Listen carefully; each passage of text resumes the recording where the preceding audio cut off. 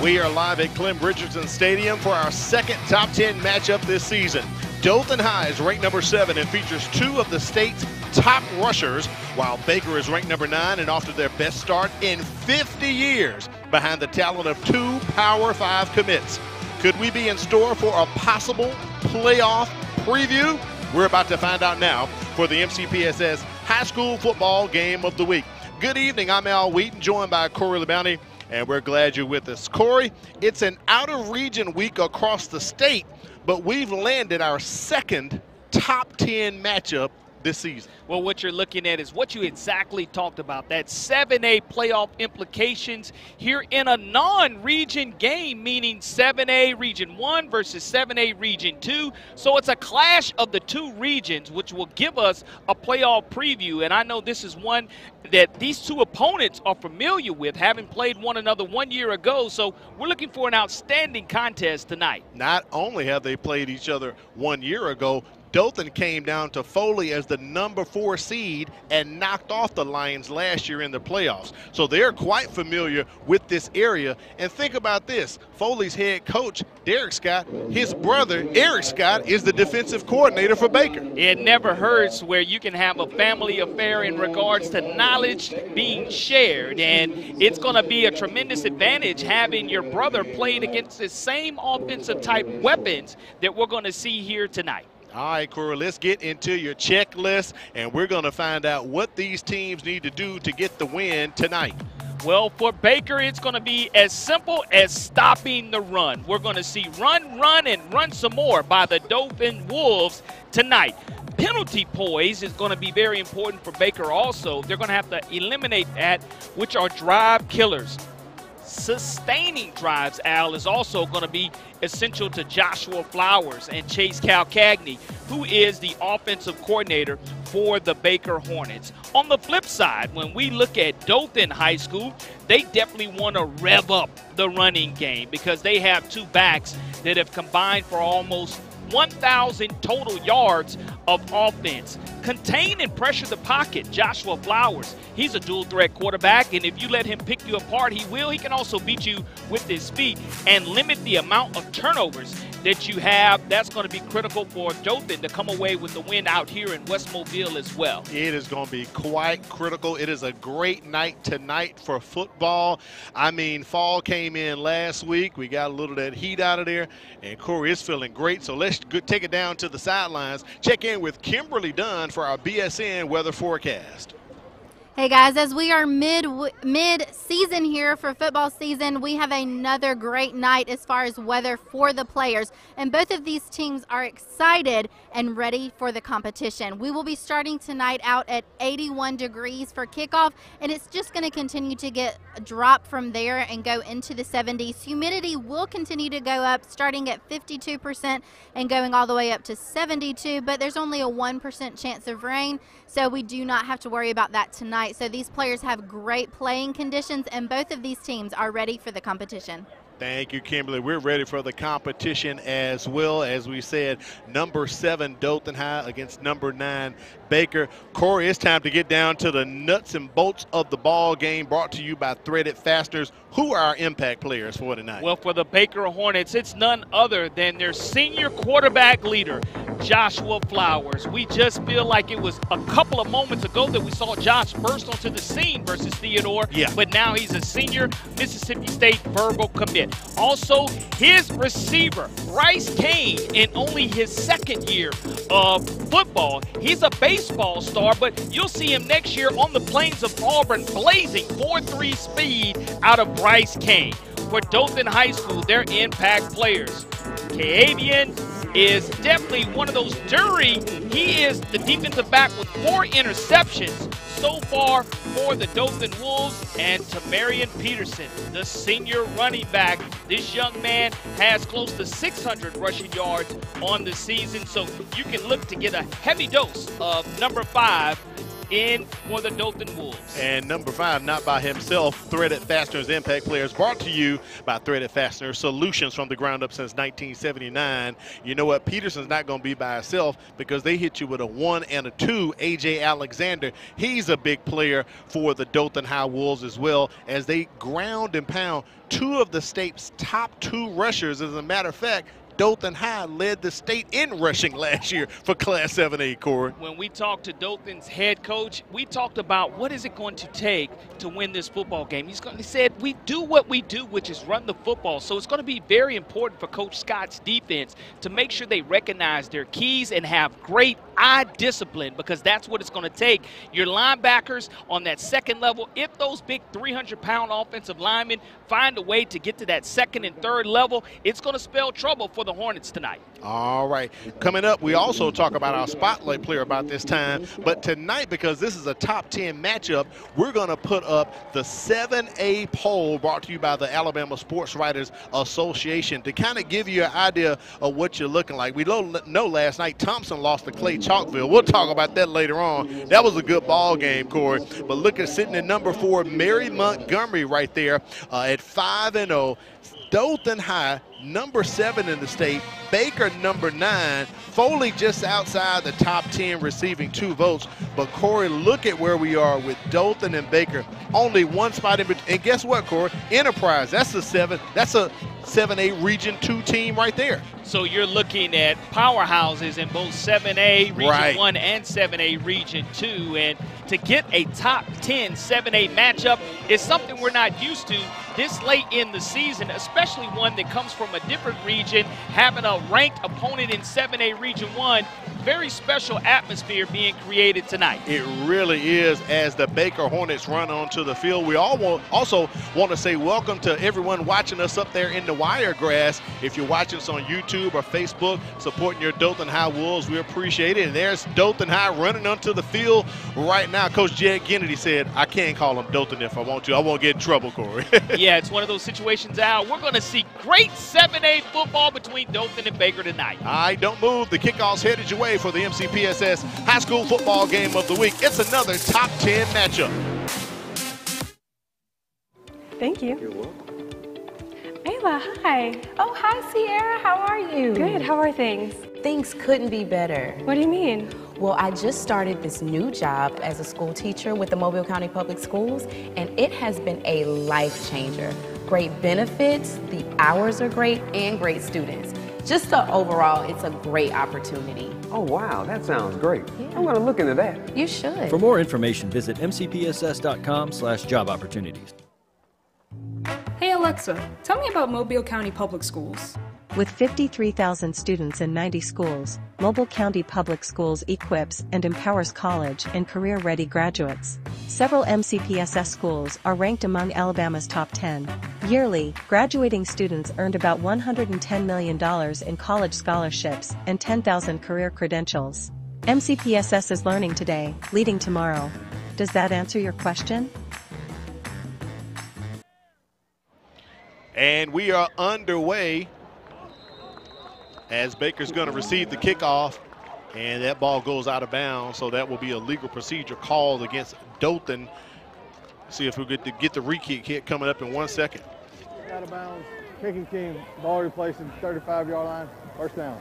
So 1st and 10 coming up for the Hornets. They're led onto the field by quarterback Josh Flowers. He's a 71% passer, has over 1,100 yards and 11 touchdowns. He also leads the Hornets in rushing with 8 scores. When passing, he'll target receivers Bryce Kane or KJ Beckham. Kane averages 26.4 yards a catch with 9 scores. Running back Rod Taylor will carry the rock. He's a beast with 7 scores. Up front making holes, center Sawyer Colvin, left tackle Joe Robinson. The line is undersized at 232 pounds, but Baker has a +2 in the turnover ratio. 1st and 10 for the Hornets, and just like that, as I said, up the middle goes Josh Flowers for a nice 9 or 8 yard gain. Great design play right there. What you're trying to see, the Dothan defense, led by defensive coordinator Rich Bedesum and Pat Cerrone, they love to run this 3-4 defense, tried to disguise it to begin with. They went ahead and had 3 down linemen and rushed another 2, but Josh Flowers had great numbers, picks up positive yardage on first down, 2nd and 2.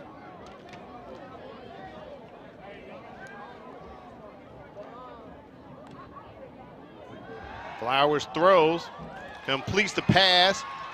Bryce Kane into Dothan high territory. Let's take a look at that Dothan defense. The Wolves play a high potent 3-4 defense with linebacker Marquise Myers leading the team in tackles. Outside linebacker Zach Walker will patrol the edge as he has 6 tackles for loss in the secondary.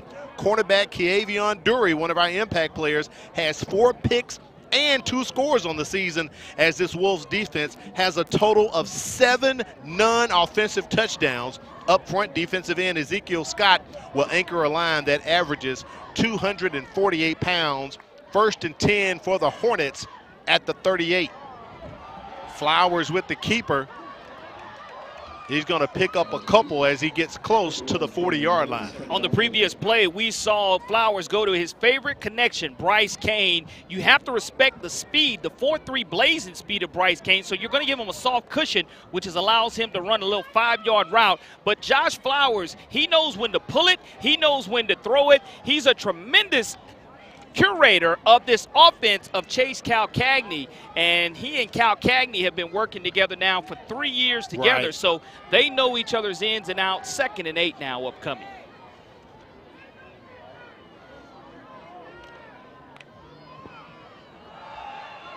Flowers tosses it to Rod Taylor. Taylor breaks past the 30-yard line, closer to the red zone. That's going to be another 1st down for the Baker Hornets. What you're seeing Rod Taylor do, the 5'11", 161-pound senior, has now 60 rushes for 530 yards. Great job by the offensive line up front, holding the way for a 1st down there for the Baker Hornets. Ball on the 26-yard line of the Wolves.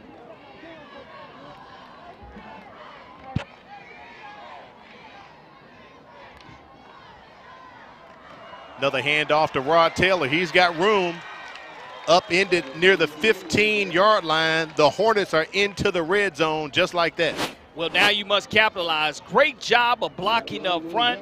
Taylor hits the hole hard, and you look at the tackle that was made in the secondary. Dury comes up from his corner position, makes that tackle. Now you're inside the red zone area, somewhere that the Baker Hornets have to capitalize, Al. We saw them a year ago struggle in the red zone area with turnovers. They want to turn this into 6 points, especially because this may be an offensive shootout. Just a shot right there of the Hornet hooligans. They're ready to get excited behind this exciting Baker Hornets offense. Another keeper. Flowers tried to run behind Taylor as he was providing some blocking. They'll give him credit for about 2, so it'll be 2nd and 8 coming up here for the Hornets. Nice little quarterback counter by Joshua Flowers. Every down, though, Baker has gotten positive yardage so far. No negative yards, no negative penalties here to negate down and distance. Makes it easy for Chase Calcagney's call sheet when he relays it in to Joshua Flowers. Hornets taking their time, play clock approaching 10 seconds. And Baker's going to call a timeout. Coach Norman wants to talk about it early here in the ball game at 7:55. They're going to take a break. We'll take a quick 30-second break and come back, bringing more action. Baker driving early in this top 10 matchup.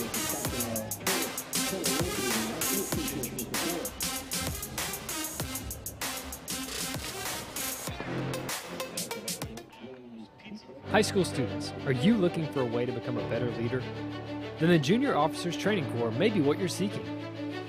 If you would like to develop self-reliance, learn ways to be more responsible, and improve your communication skills, you can do that and more when you register for the Junior Officers Training Corps. The JROTC program is available to all high school students in Mobile County. JROTC, we build a better you.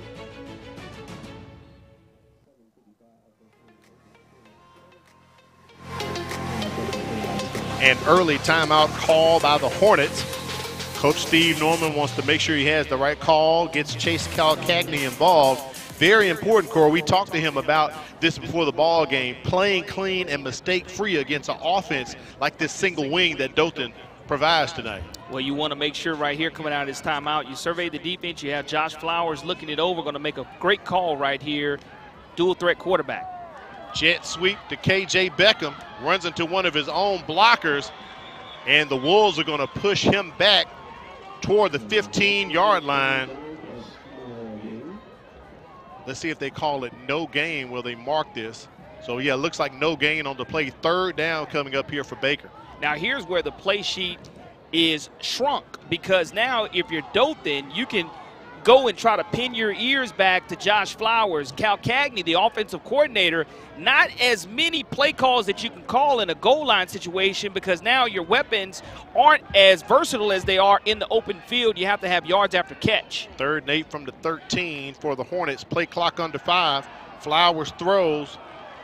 Pass incomplete, intended for Bryce Kane. No flags on the play. It'll be 4th down coming up here for the Hornets. And it looks like they're going to send out Blaine Munson to attempt a field goal. And that's what I mean by your play sheet shrinking, because when you're outside of the 20, you have much more room to operate from. And goal line situations, Baker's going to want to have 6 instead of 3. They will settle for 3 right here. We'll see if they're able to put this long drive with 3 on the board. Munson is 4 of 6 on the season, setting up for a 30-yarder on the near hash right here. Kick is no good. He shanks it and pulls it to the left. So ball over on downs. The defense hold. That drive does not produce anything. A 9-play drive for the Hornets. They come with no points. And Al, that was almost a 5-minute drive that resulted in nothing as well. Coming on the field, the Dothan High offense. The Wolves run a single wing offense, which is heavy on deception. Quarterback Sam Broadway, or one of 2 featured backs, to Marion Peterson or A.J. Alexander, could receive the snap. The offense averages 9.10 yards per carry. When they do throw, look for wideout Jalen Corbett to make the grab. He averages 13 yards per receptions. Dothan is +9 in turnover ratio this season. A quick handoff right there. As we just said, who may know who gets the ball? That's going to be Peterson with the first carry of the game, the leading rusher for the Dothan offensive coordinator, Justin Jones. And again, I mentioned the eye discipline that these linebackers must exhibit for Baker. Clinton Hurst, Dylan Hudson, Quintarius Robinson, and Jalen Morris must make sure they don't follow the eye candy. Need some big push from up front out of defensive coordinators Eric Scott's front 3 as well. Peterson checks out of the ball game. 2nd down coming up for the Wolves. Broadway's attempting to pass. Going deep. Pass incomplete. Intended for Jaden Barnes. Barnes checked in when Peterson checked out. 3rd down coming up here for Dothan High. And what you do is you look for the run. You can guarantee another pass is going to be happening here if they're able to establish offensive rhythm. Good job here of the Baker defense creating a 3rd down and 7 yards to go. That's not really where Dothan's offense is comfortable, but you mentioned at the beginning of the show you're averaging 9 yards per carry. So right here you can get a 1st down off of 1 carry.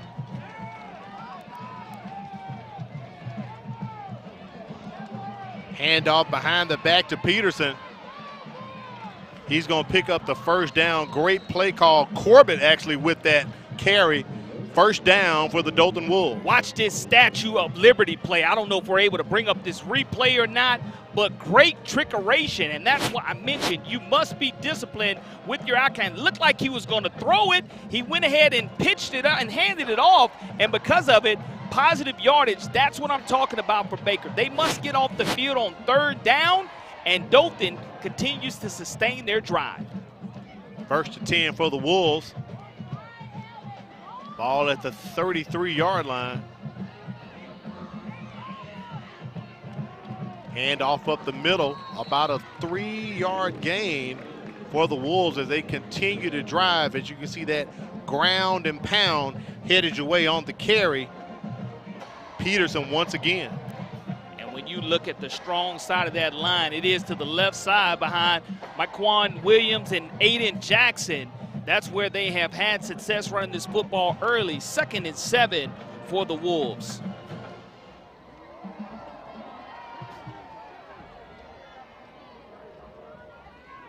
Bardaway attempts to pass, going deep, overthrows his receiver. Going to set up another 3rd down for Dothan coming up there. Pass intended for DJ Jones. Al, when you were talking with me earlier today on my radio show, you were talking about the number of pass attempts versus completions that Baker has and Josh Flowers has completed more passes than Dothan has receiving. Corrected. He has completed more passes than they have actually attempted to, Corey. Handoff behind, all of that motion in the single wing, and Dothan ties up A.J. Alexander right at the line of scrimmage. 4th down. The Baker defense takes a stand right there, Corey. Jalen Morris, 5'11", 155-pound junior. His 16th solo tackle, already has 1 sack on the season, but a 4th down and 7 yards to go for Dothan. You must be aware of any type of fake by Dothan. And again, eye candy you can't fall for. You have to know where the ball is at all times. Wesley Farmer back to punt for the Wolves. He's an all-state soccer player. Does the punting and kicking. Nice punt right there by Farmer. Jaden Robinson being pushed back. And that's what we call flipping the field. Corey pins Baker at their own 12-yard line. Great job of flipping the field, and it really could have possibly been a touchback had he not gone ahead and fielded it off of that first hop. Now let's see off of that 9-play drive that Baker's offense came with. They got within the red zone area and really ran out of real estate as far as the number of downs. The field goal was no good, but you can't have another 9-play drive without putting 6 or 7, but you still have plenty of room now to stretch the field. If you're going to single cover Bryce Kane, it's going to be a matchup you don't want to see. You better put a safety over the top to help him out because he's going to blow by you. Beckham goes into motion.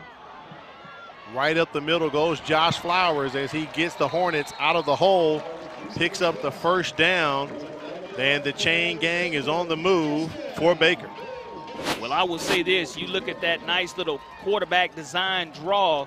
Could have been a holding there against Baker. The referees didn't see it, didn't call it, and because of it, Josh was able to give his team a little bit more real estate to run by. But look at this one-on-one matchup. The corner is playing close to 10 to 12 yards off of Bryce Kane, which gives him a nice soft cushion because of his speed. But single matchup, I'm looking for that at the bottom of the screen for Josh to recognize that. Beckham just to the left. They hand it off to Rod Taylor. Beckham does some blocking as Taylor falls just past the 25-yard line up to the 26. And what it is here, you know, it's 2nd down and 8. You can take your shot here, or you can have Bryce having to come back to the football to respect the speed that number 5 does have for the Baker Hornets. And you do look at a situation at 2nd and 8, Al, and having the whole field and the whole playbook to work with. You want to make sure, though, that whatever you call, you're having an opportunity to get positive yards with no penalties.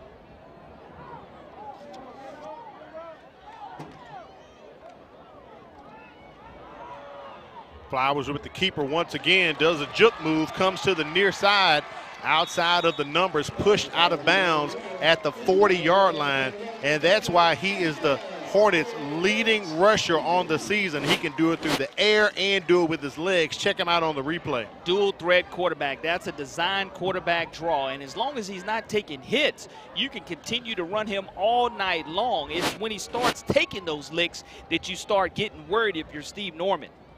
Just under 3 minutes to play here in the first quarter.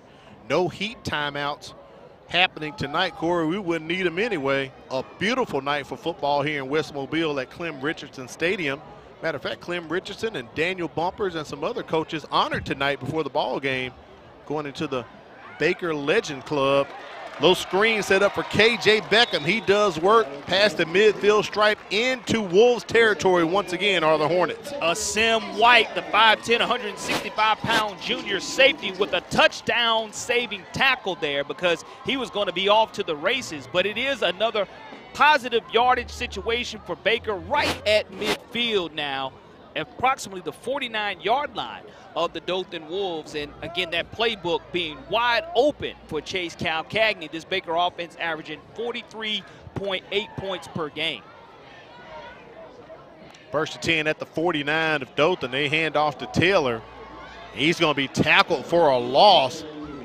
Man, that's a big loss, about a 5 or 6 yarder right there. Dothan all on top of Taylor. The first time we've really seen a tremendous tackle for loss. We've seen a 2-yard or a no gain, but Gabe Smith, the outside linebacker, 6'1", 185-pound junior, makes his 13th solo tackle. Great job now. Josh Flowers doesn't have to force this. Here again, when you do look at the matchups that are available, Bryce Kane at the top of your screen, a one-on-one matchup to where the corner is only giving him 5 yards. If Josh wants to throw it to him, he can all night long. 2nd and 15. Flowers going to keep it, try to get back some of that yardage. He does and more as he gets up to the 44-yard line just in front of us atop the press box here at Clem Richardson Stadium.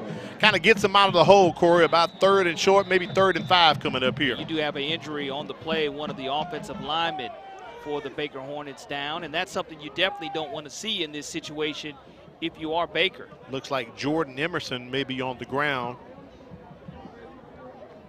And he's a young man that can play left guard, center, or right guard. Right. He's Mr. Versatility for Chase Calcagney. We'll take an injury timeout and be back with more. You're watching the MCPSS High School Football Game of the Week.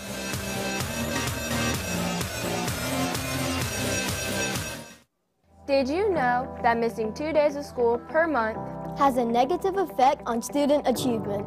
And that chronic absenteeism is negatively impacting 1 out of every 10 Alabama students. Studies show students who are chronically absent are more likely to drop out of school. For every 1 day your child is absent from school, it takes 3 days for them to catch up.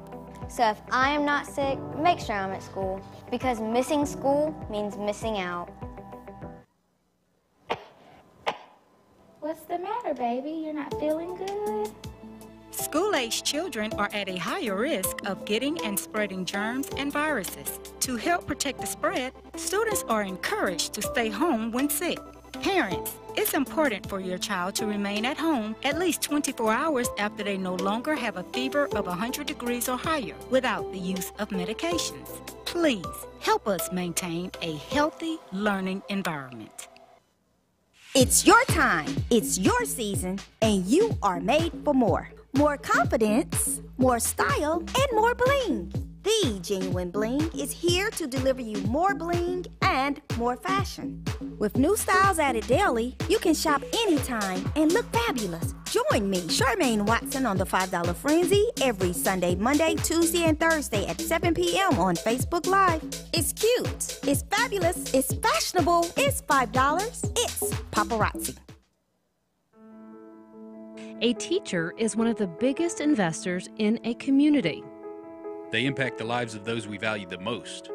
Teachers share knowledge which helps shape and mold our future leaders.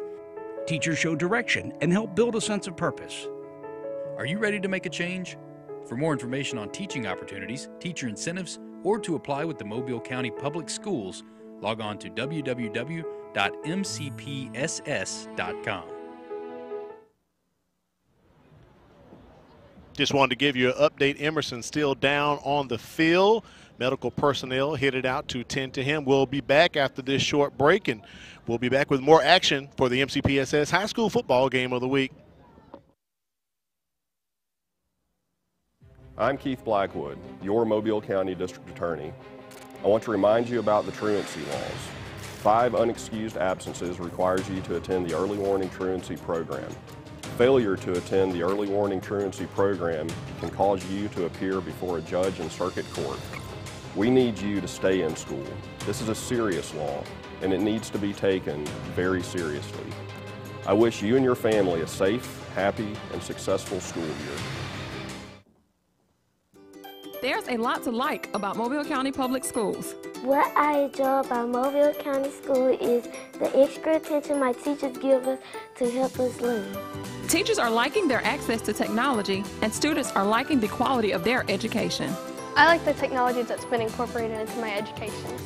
And since 1826, you have trusted us to prepare your child for their future, and we like that. Mobile County Public Schools. We are learning today, leading tomorrow.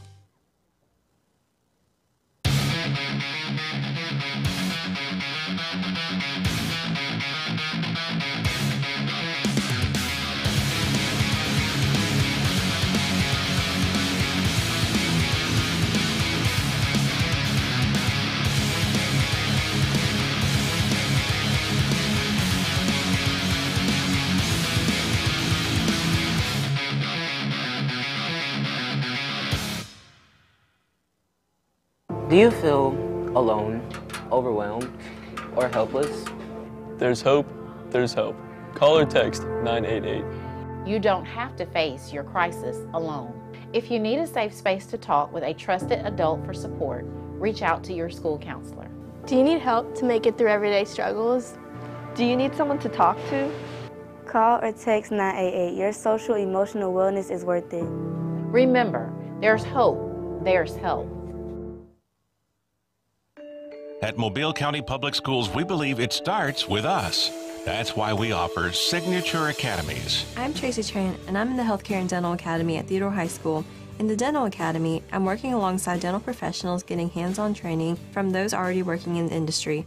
Shadowing them on the job makes me want to work even harder because now I know what I want to be. Signature Academies are open to all students in Mobile County Public High Schools. To find out more, visit MCPSS.com. Yo, I'm on my way to the mall, the Bel Air Mall. And I'm checking out Trey Pay's Cafe. Trey Pay's is so much fun. They got the fanciest snowballs on the planet. Plus a loaded quarter-pounder beef fry. Trey Pay's Cafe. The nachos are slamming and the fries are banging. Don't forget desserts. Deep-fried cheesecake bites, deep-fried Oreos, and a whole lot more. It's the food that makes you feel good. Trey Pay's Cafe inside the Bel Air Mall. Come now and come hungry. Hello, I'm Katrina Frazier. And I'm Deborah Robinson, and we would like to be your next realtors. As homeowners, we know how confusing it can be searching to find that perfect home that fits your needs and budget. For that reason, it's important to have a reliable partner to represent you and to be there for every step of your home buying process. You'll find the services offered through Berkshire Hathaway, Home Services Cooper & Company Realtors are second to none. So whether you are buying or selling your home, call us today and let our experience work for you.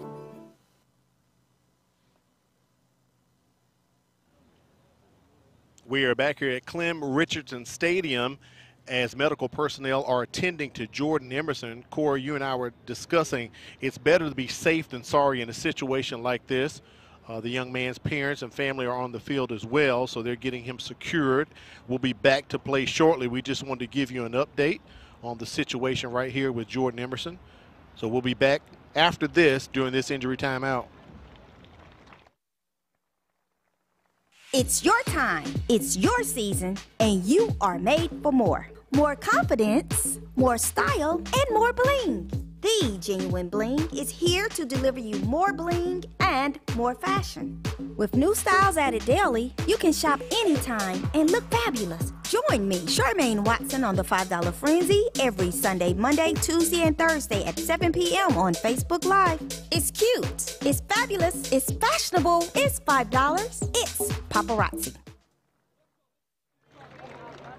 We're back here at Clem Richardson Stadium. We thank you for your patience, but we had to let medical personnel attend to the young man, Jordan Emerson, as best we could, Corey. Absolutely. The starting right guard, 5'8", 258-pound junior, gave 2 thumbs up to the crowd, letting everybody know that he did have movement in his arm. So a precautionary tell, and Baker will go ahead and win this game for their right guard, Jordan Emerson, taken to the hospital for precautionary measures. Third and a long 5 coming up here for the Hornets.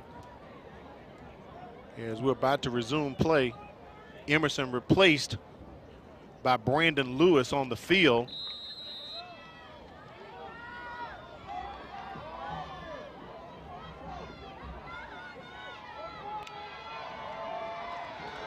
Flowers back to throw, completes the pass. That's going to be a first down for the Hornets as he hooks up with Auburn commit Bryce Kane. And you can see why the combination there. Look, if you're going to play off of him, he's going to be able to come back to the football. Josh with a great 2-3 step drop, getting rid of the football immediately. But you have to give Bryce Kane a cushion, because if you don't, with 4.3 speed, you might as well go ahead and make that house call real quick. And they're going to have to double him, because you're not going to be able to single coverage Bryce Kane in his speed. Pressure on Flowers. He escapes, but falls down, takes a loss of about 3 yards. It'll bring up about 2nd and 13 coming up here for the Hornets. He tried to escape. Yeah, it's going to be now a 5-yard loss on the play, and Josh tried to maintain that balance but couldn't do it, and we'll have one more play here before the end of the first quarter. And what you've seen is Baker sustain this their second drive here. 9-play drive came up empty here. They're trying to go ahead and capitalize on this second series. 2nd and 15 from the 39. Fake the toss, set up the little screen to KJ Beckham. He's trying to weave his way out of trouble. He'll get credit for about a 1-yard pickup. That's going to take us to the end of the first quarter.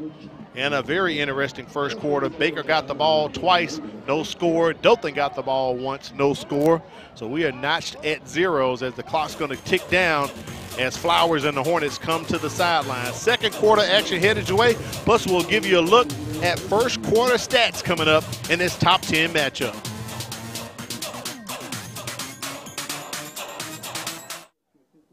I believe my child's school is probably one of the best ones I could have picked in Mobile. She's in the PACE program. The teachers are phenomenal. The principal, couldn't ask for a better principal. The research that I had done myself, I believe the quality of education in Mobile County Public School System is excellent. For me and my child, I'm going to stick with the public school system. I think it's the way to go.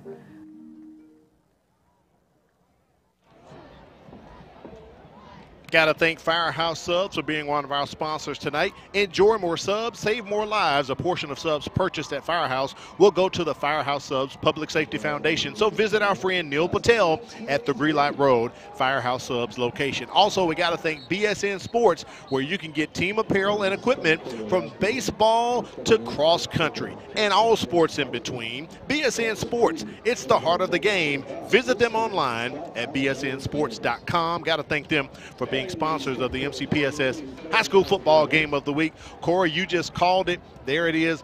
Baker pretty much controlling the first quarter, 66 yards on the ground. That's quite a surprise, only 14 rushing yards for the Wolves. Well, it's a series where this Baker defense has stepped up to the occasion, but this is the 10th play of this particular second series for the Baker Hornets. The last was a 9-play drive that stalled out after a missed field goal. So Josh Flowers and the Hornets want to keep this drive alive, producing points.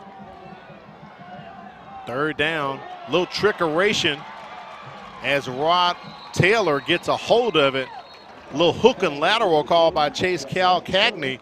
Won't be enough for the first down, but a nice play call right there by the Hornets. Well, what you're able to do is gain back some of those yards that were missed. Now you're in a 3rd down and 5 yards to go, and that's a design pitch play back to Roderick Taylor, and looking to catch the defense slipping, but kind of ran out of real estate on that far sideline, because if you're able to do that at the hash, then you're able to have much more real estate to run to, and we're going to have a timeout that's going to be called by the Baker Hornets. Steve Norman uses his second timeout, so we'll take a break as well. Early here in the second quarter, we're still notched at zeros.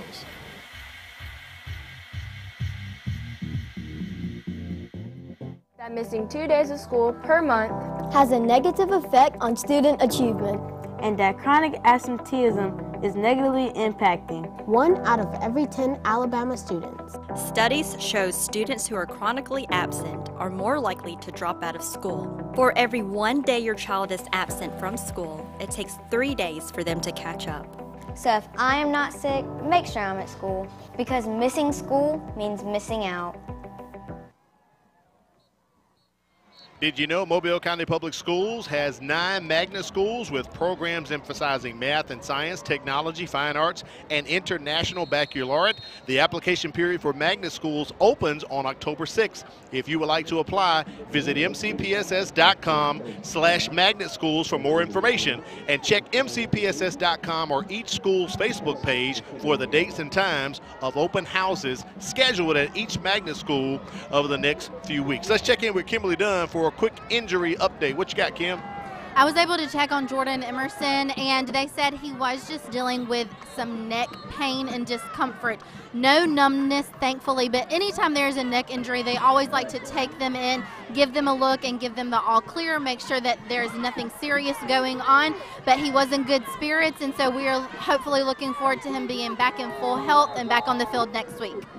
Great information right there, Kim. We do want to make a correction. I inadvertently called Jordan Emerson as 54. That was 64. Tay Adams. We've got some confirmation on that, Corey. So it was actually he was laying on the ground and the numbers were so close. And Tay Adams plays right tackle. Emerson plays right guard. He's actually in the game. So that young man injured is Tay Adams. We want to get that correction out there. Pass from Flowers trying to connect with KJ Beckham, overthrows him. That was 4th down, so it'll be ball over on downs. Baker took their shot there, Corey. What you're looking at is another stall drive, and that one consists of 12 plays that comes up empty for Baker. So you're looking at the amount of plays run, 20 to close to 6 for the Dothan Wolves. And in this situation, if you're Baker, you've had a chance to let your offense stay on the field longer than you have. So we'll see here if Dothan in this single wing offense, again, you must read your keys, and that's something that defensive coordinator Coach Scott has stressed. And that's one way you keep the single wing offense off of the field by time of possession with that Baker Hornet offense. Broadway with the carry up the middle, picks up a couple. They'll give them credit for about 2 or 3. So we'll call it 2nd and 7 coming up here for the Wolves. Clinton Hurst, 5'11", 153-pound senior, shooting from his outside linebacker position, making a huge stop for Baker, bringing up 2nd down and 6 yards to go for Dothan. And again, the push up front is what's critical.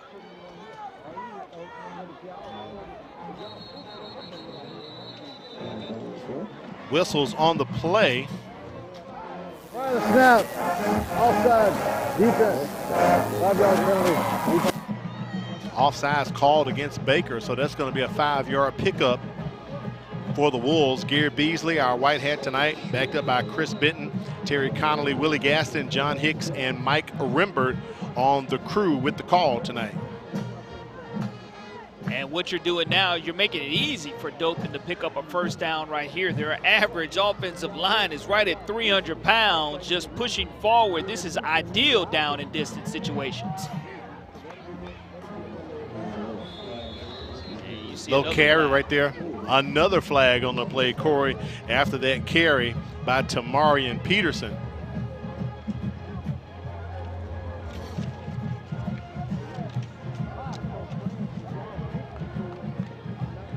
Holding, offside, 10-yard penalty, replay 2nd down.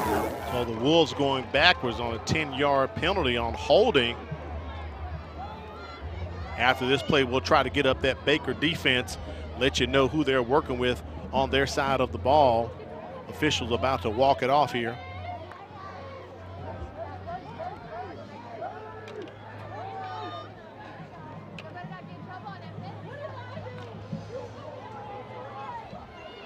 Going to push Dothan back to, let's see where they put this at, Corey.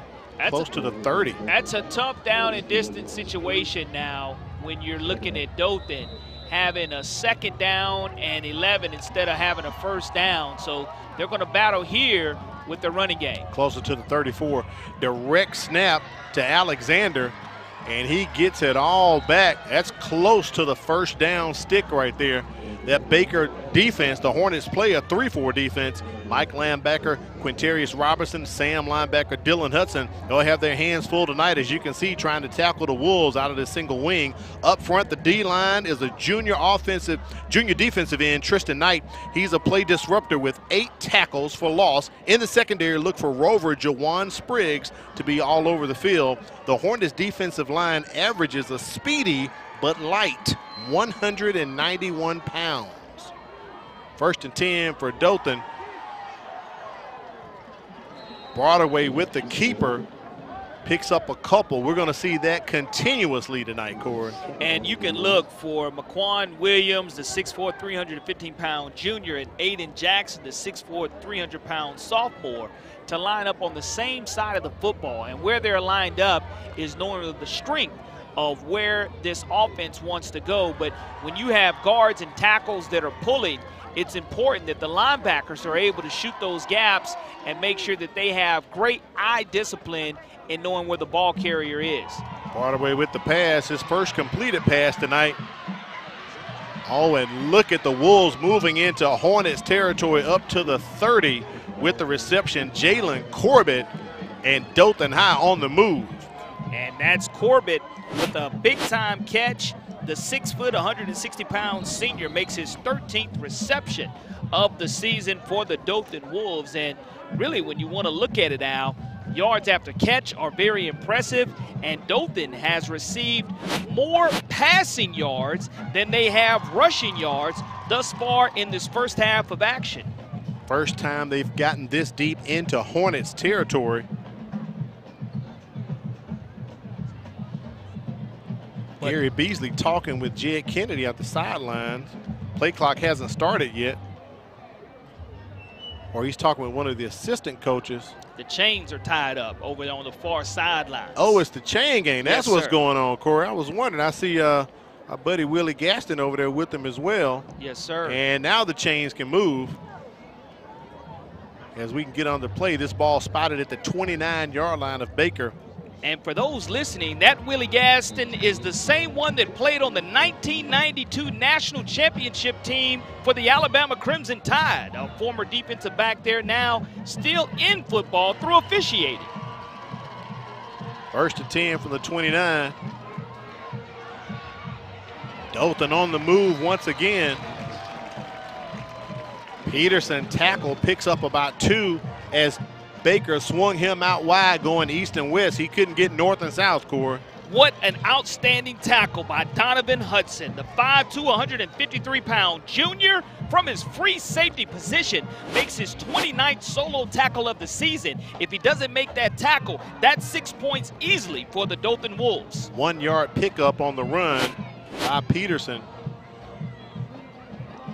Peterson hands it off to Alexander. Alexander rolling. Gets the first down into the red zone. Goes the Dothan High Wolves trying to get on the board. And that's a great job here of being patient in the hole, waiting for your offensive lineman to set it up. And the difference here for Dothan and Baker, if they're not able to stop Dothan right here, Dothan has been able to produce points in the red zone if they're able to score on this drive. 1st and 10 from the 17. Dothan can pick up a first down without scoring on this series right here. Once again, back to Alexander. He's driven down, written down close to the 16, maybe 17-yard line. And Jawan Springs, 5'10", 173-pound junior Rover is on for the tackle for the Hornets. No gain on the play. 2nd and 10, Al. And again, you must remain disciplined. Dothan wants to come away with 6 points, and the difference is red zone productivity. Can Dothan produce in this red zone area? I thought my eyes were deceiving me, but it is no gain on the play. This time it goes back to Broadway, and Broadway tackled for a loss. His forward progress stopped at the 25. Sacked by Jalen Morris from his will linebacker position, his second sack of the season.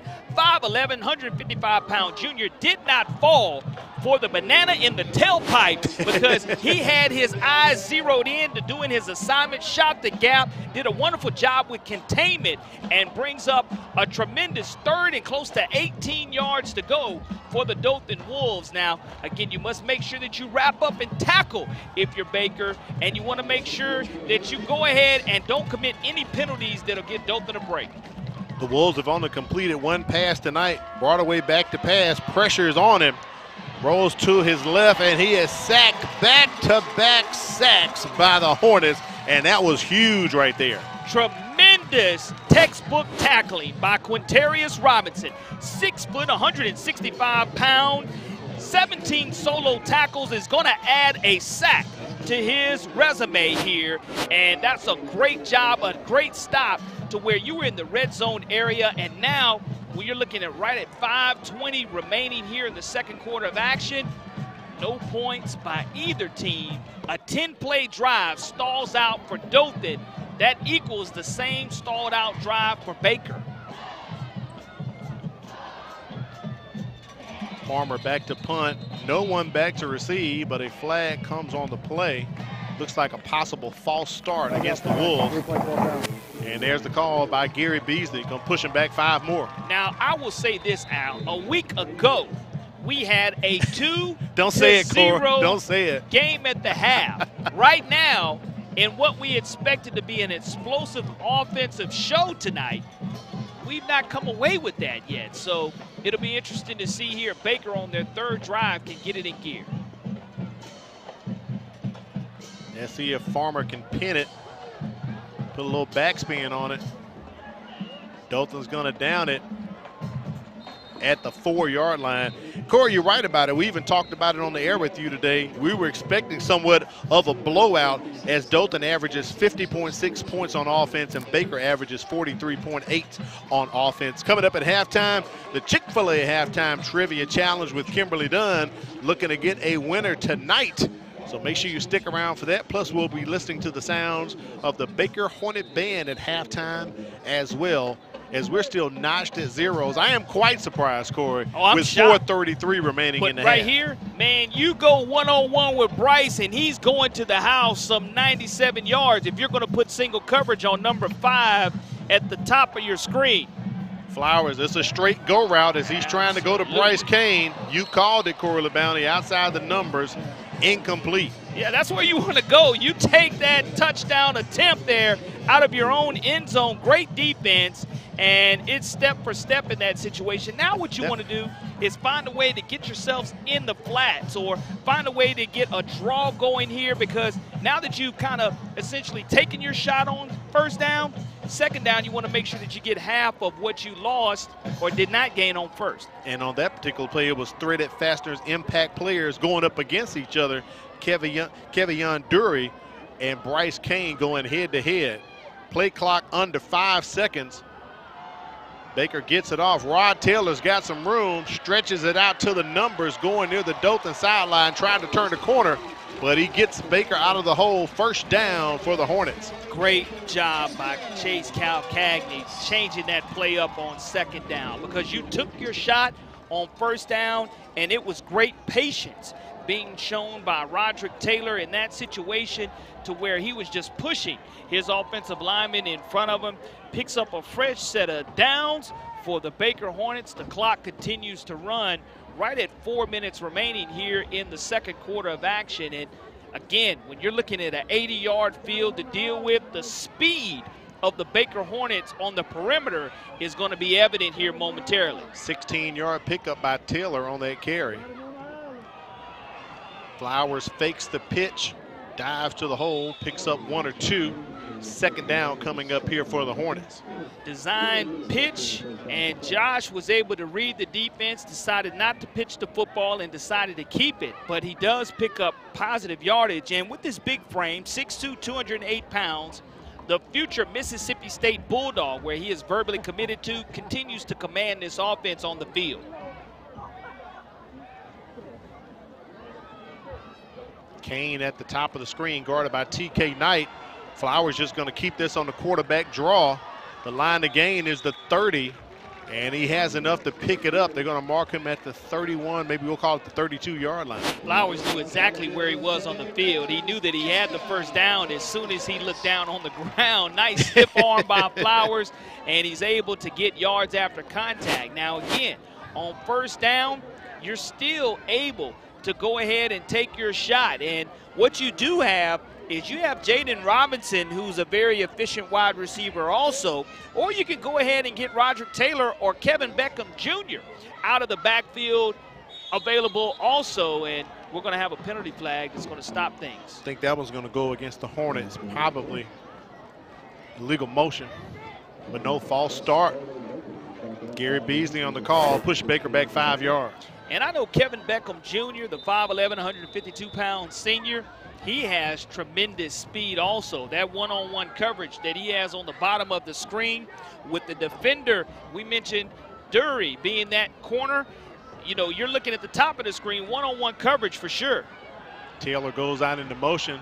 They set up a little sidearm screen. Couldn't get it to Beckham. You were just talking about him, Corey. Yeah. Incomplete. Third down coming up here for the Hornets. And Beckham has 28 receptions for almost 500 yards on the season and 2 touchdowns. So he is a weapon, not only running the football, but also receiving the football. So now when you're in a situation here to where you are at close to second and right at 16, we'll call it, you're still having a lot of green grass in front of you to deal with. Flowers can read, RPO it, do what he likes to do.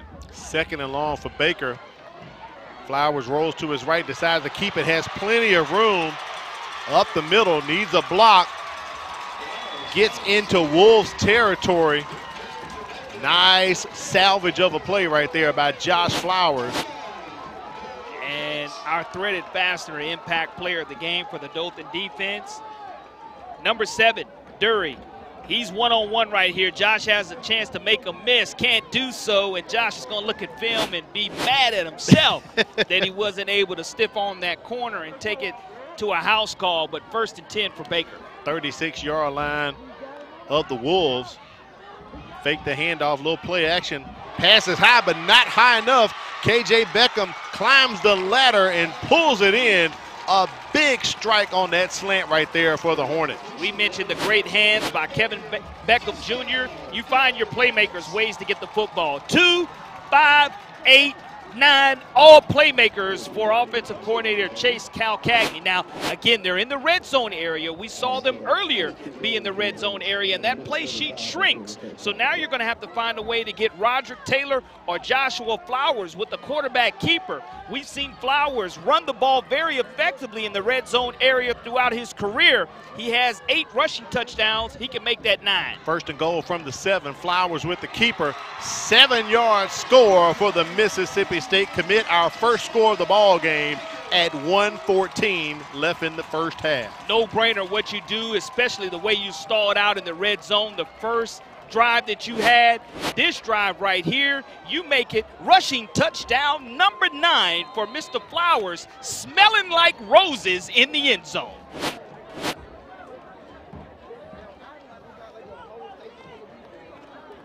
Munson on for the extra point. He's 20 of 21 on the season. Make that 21 of 22. Baker strikes first, but it took almost 2 quarters to head that way. We'll be back with more. Do you feel alone, overwhelmed, or helpless? There's hope. There's hope. Call or text 988. You don't have to face your crisis alone. If you need a safe space to talk with a trusted adult for support, reach out to your school counselor. Do you need help to make it through everyday struggles? Do you need someone to talk to? Call or text 988. Your social emotional wellness is worth it. Remember, there's hope, there's help.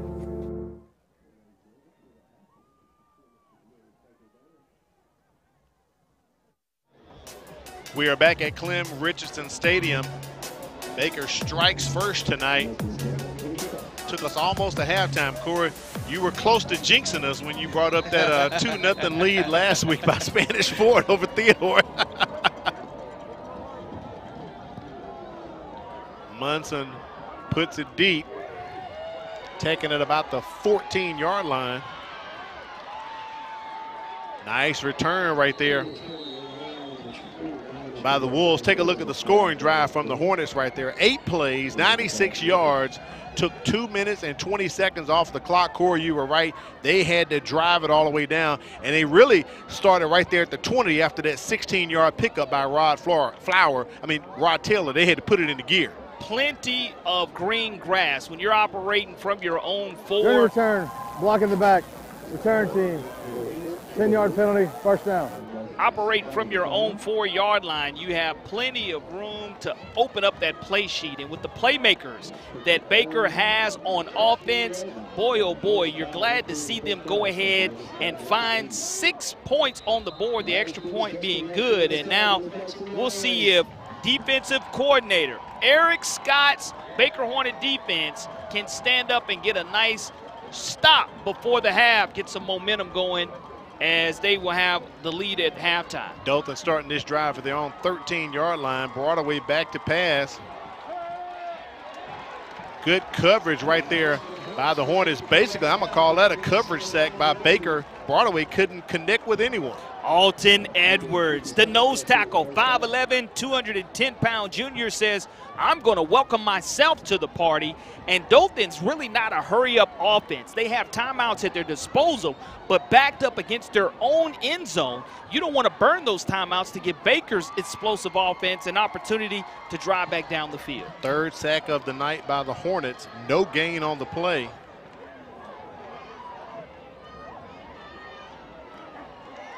Handoff right there to Peterson. He picks up a couple. The clock continues to tick. And I think Jed Kennedy is just going to let it tick on out, Corey, as we get ready to hit halftime here.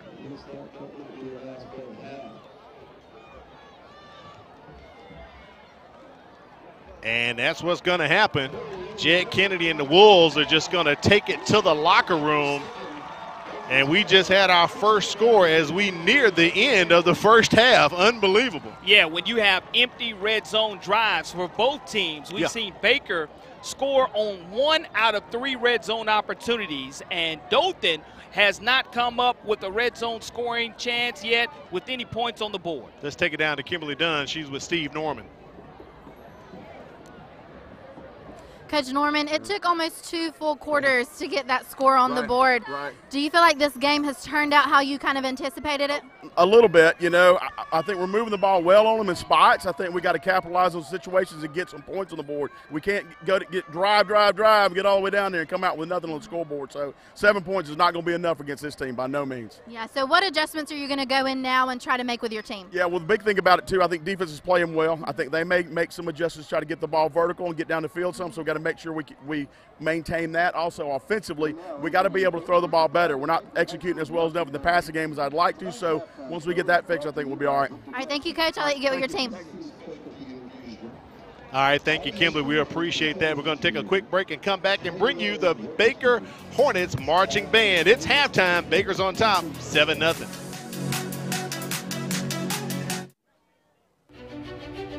High school students, are you looking for a way to become a better leader? Then the Junior Officers Training Corps may be what you're seeking. If you would like to develop self-reliance, learn ways to be more responsible, and improve your communication skills, you can do that and more when you register for the Junior Officers Training Corps. The JROTC program is available to all high school students in Mobile County. JROTC, we build a better you. I have known since I was in 4th grade that I was going to be a teacher. I really just truly enjoy coming to work every day and working with different sets of kids and just watching them grow and learn. I couldn't see myself doing anything other than teaching children, being a part of children's lives, being able to inspire them in a way that some people just aren't able to do. And to know that every day is a new day, a new opportunity to make a difference in the child's life means everything to me.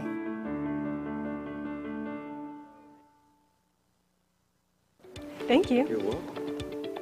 Ayla, hi. Oh, hi, Sierra. How are you? Good. How are things? Things couldn't be better. What do you mean? Well, I just started this new job as a school teacher with the Mobile County Public Schools, and it has been a life changer. Great benefits, the hours are great, and great students. Just overall, it's a great opportunity. Oh, wow, that sounds great. I'm going to look into that. You should. For more information, visit mcpss.com/job opportunities. Do you feel alone, overwhelmed, or helpless? There's hope. There's hope. Call or text 988. You don't have to face your crisis alone. If you need a safe space to talk with a trusted adult for support, reach out to your school counselor. Do you need help to make it through everyday struggles? Do you need someone to talk to? Call or text 988. Your social emotional wellness is worth it. Remember, there's hope, there's help.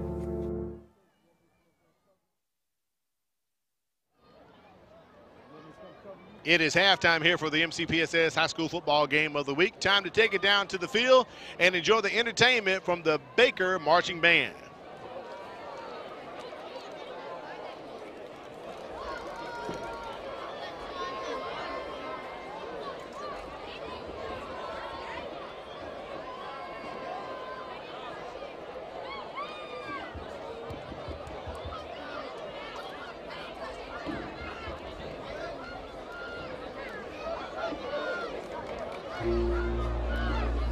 Ladies and gentlemen, for your halftime entertainment, we proudly present the Pride of Baker High School Marching Band under the full direction of Ryan Lovant, Noah Colvin, and Reagan Glass.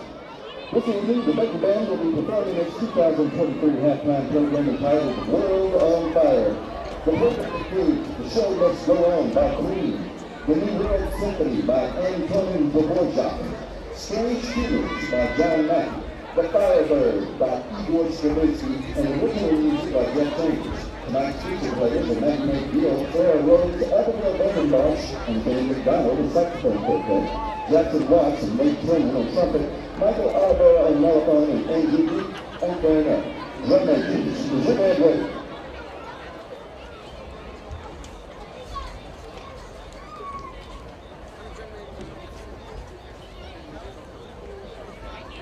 Ladies and gentlemen, the Pride of Baker High School Marching Band.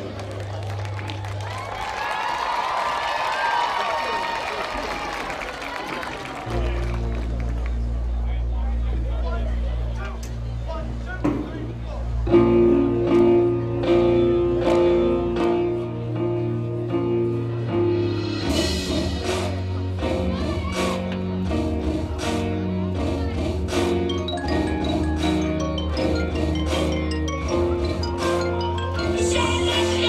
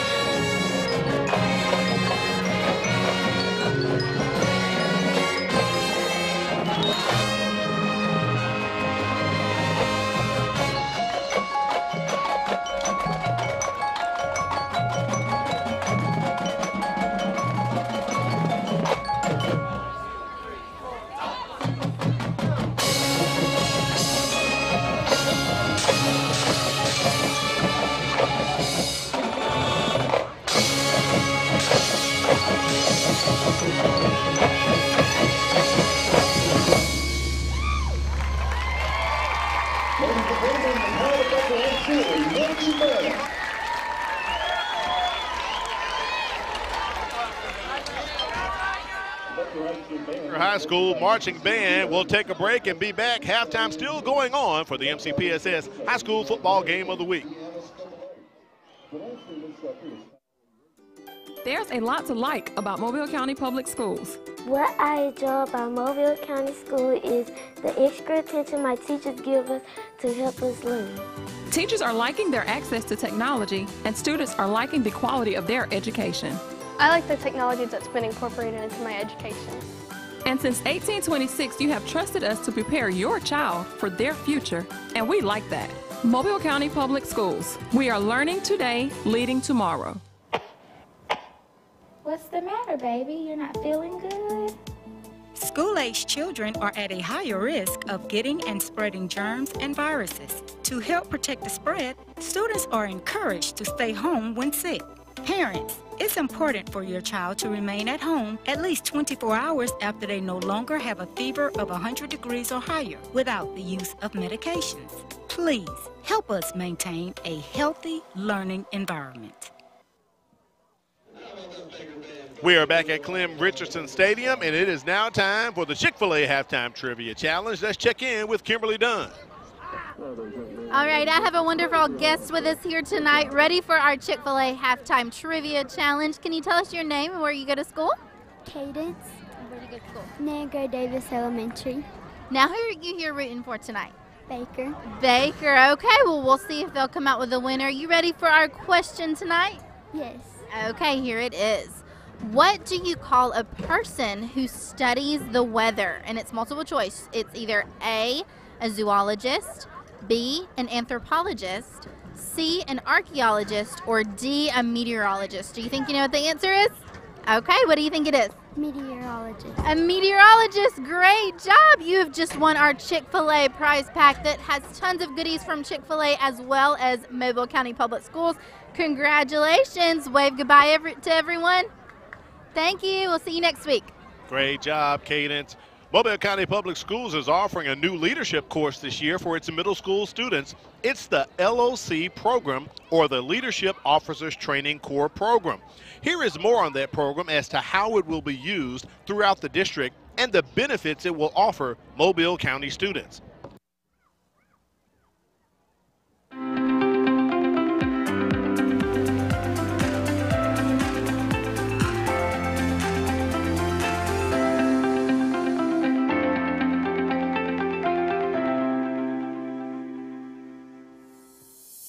Hello, my name is Andy Bennett. I am the owner and president of Interactive Learning and the co-creator of the Chisel 365 Leadership Curriculum and Technology. For the last 20 years, I've been working in the schools and with our nation's JROTC programs. I was asked to give a real quick interview and answer a few questions about our Chisel 365 curriculum. So first question was, why did we see a need for this program? Kind of back to the name here, character, health and fitness, interactive, service, and leadership. That's what we were trying to deliver. We found that high school was too late. It was too late to wait for high school to get these students in this program that could change the course of their life, give them identity, give them a hope for a bright future. So we needed to create that earlier on and catch those kids, get them with healthy habits and communicating better, just becoming better citizens and better leaders. Detachment, attention. The Cadet Creed. The Cadet Creed. I am Leadership and Character Development Corps Cadet. The way it works, the way it's supposed to work, is a program we invite the middle kids to come in and to be a part of the program. Because we figure like this, you know, a lot of middle school kids comes in and they either join band or they go to PE because they want to be athletes. But you still have those kids who don't want to be in band and they know they're not going to be athletes. So we recruit those kids so we can put them in a leadership program because we know leadership is something that they can use for the rest of their lives. And those kids that we bring in who are non-athletes are the ones who stay in the program all the way through. You know, even though in the 7th grade they can become athletes, a lot of them come back once their season is over.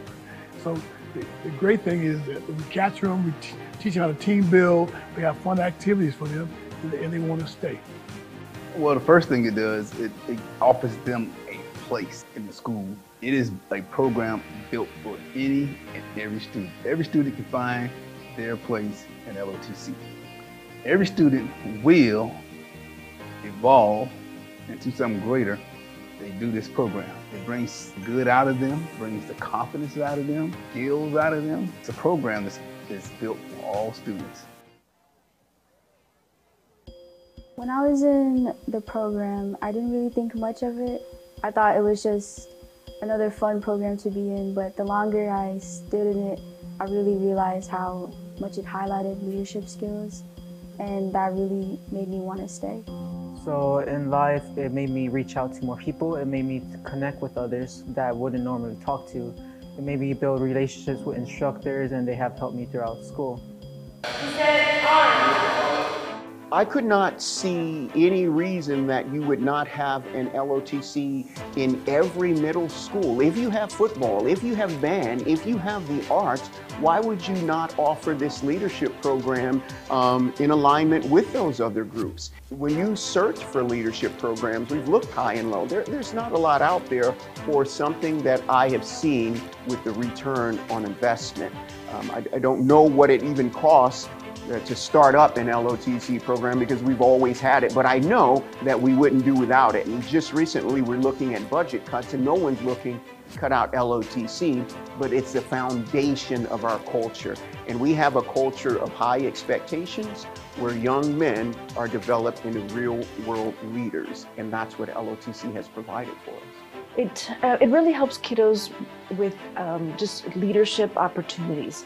We are also an international baccalaureate school, and so we use that as what we call a design course. And so kiddos learn a lot of different qualities and within the program, you know, in terms of leadership and how they can become better people, better citizens.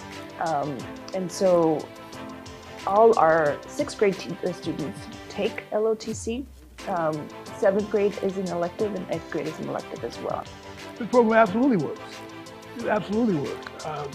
We started off, like I said, with one when I got here. They put 3 more in once I got here, and now we're up to 15. And more schools all over Texas.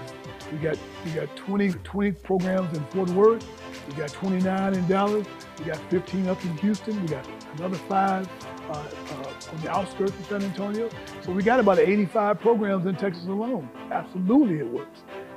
As the rate is growing, we'll be bigger than JRTC in the next 5 years.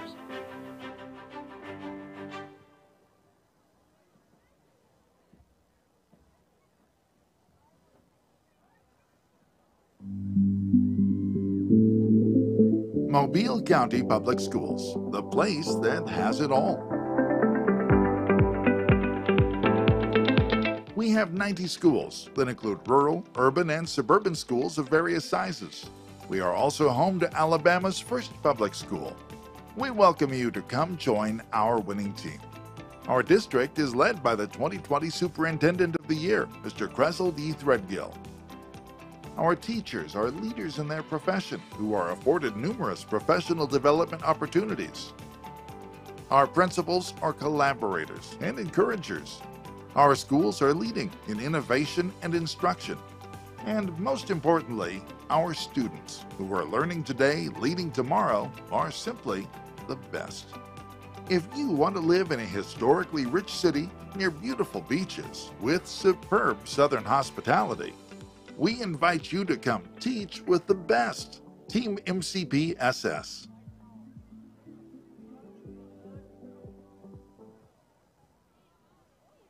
It's your time, it's your season, and you are made for more. More confidence, more style, and more bling. The Genuine Bling is here to deliver you more bling and more fashion. With new styles added daily, you can shop anytime and look fabulous. Join me, Charmaine Watson, on the $5 Frenzy every Sunday, Monday, Tuesday, and Thursday at 7 p.m. on Facebook Live. It's cute, it's fabulous, it's fashionable, it's $5, it's paparazzi. I believe my child's school is probably one of the best ones I could have picked in Mobile.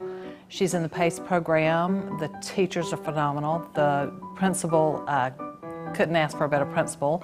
The research that I had done myself, I believe the quality of education in Mobile County Public School System is excellent. For me and my child, I'm going to stick with the public school system. I think it's the way to go. Halftime about to conclude here at Clem Richardson Stadium, a top 10 matchup. Corey, it's been quite interesting. Let's take a look at the stats through 2 quarters. We only have 7 points, but we do have some numbers, especially on the hometown Hornets there. Well, you're looking at 28 total plays being run by the Baker Hornets as opposed to 19 for Dothan. And the rushing yardage is exactly what's critical and the key right now, because on my checklist, Baker had to stop the run. They've done a good job. 31 yards only, wow. 22 passing, 53 total yards, no turnovers. It's been a clean played game. And the biggest delay that we had was due to that medical situation that I know that you wanted to go ahead and let everyone know and get that clarification so everyone could know exactly what's going on. Yeah, the young man was Tay Adams. We inadvertently said Jordan Emerson, but it was Tay Adams who was taken off of the field. So hopefully we'll get some more information about him later on. Corey, let's revisit your checklist because this ball game has not turned out the way we thought it was going to turn out. Baker leading in rushing yardage right now. Stop the run, and stop the run. That's what Baker had to do. That's what they've done so far. Penalty poise, they've done a great job of not being flagged a lot and sustaining drives. Also, a lot of bogged down in the red zone, and I know Kimberly Dunn is going to bring us the head coach of the Dothan Wolves. Coach Kennedy, we've seen a great competition from both of these teams so far tonight. What did you say to your team to continue to motivate them to finish this competition? Well, I don't think we played very well. They did a great job keeping our offense off the field. We had 2 drives all first half. Got to get off the field on 3rd down. We had a 2nd and long, gave up a long run. We can't convert a 3rd down, so we better play better. It's going to be a long second half for us. You said that you really felt like this game was going to be a learning experience for you and your team to see where you really stand when it comes to future playoff potential. What do you feel like adjustments you need to make to get to that level? Well, we didn't play like a playoff team right there. We got to play better, but we'll come out and fight in the second half. I know that. All right, Coach, best of luck. Got to respect the honesty of Jed Kennedy right there, Corey, as he laid it out. Let's revisit your checklist. I think Dothan was up next, correct? Absolutely. Dothan in the second half, they have to rev up the run game. And what does that mean? That means if they're going to rev up the run game, that means that Baker is not stopping them. They have to contain and pressure the pocket on Josh Flowers. Have not really been able to stop him from running the football and limiting turnovers. They've done a tremendous job of that, not putting it on the turf yet. So we'll see if Baker can come out here in the second half with the offensive and defensive intensity that it had in the first half. Take a look at our spotlight player of tonight. It is quarterback Josh Flowers for Baker. Look at the numbers that he has put up so far tonight. There he is walking on the sideline, so we'll get that information. There it is right there, 6 for 81 through the air, 85 yards, 11 carries for 101 yards. That's the reason why he is the Hornets' leading rusher committed to Mississippi State. Kickoff taken right near the 2-yard line as the Wolves bring it up to the 25. Great return by Jalen Corbett. Hit was leveled right there at the 25. 1st and 10 coming up here for Dothan. LeGermany Treywick, 5'4", 166-pound junior on special teams, laying the lumber there on the Dothan returner. And now we'll see if this Dothan Wolves offense, led by offensive coordinator Justin Jones, can get it in gear. Again, averaging almost 50 points a game with the big goose egg. So again, it's about putting 4 quarters together and erasing what was done in the first half and being able to capitalize in the red zone area.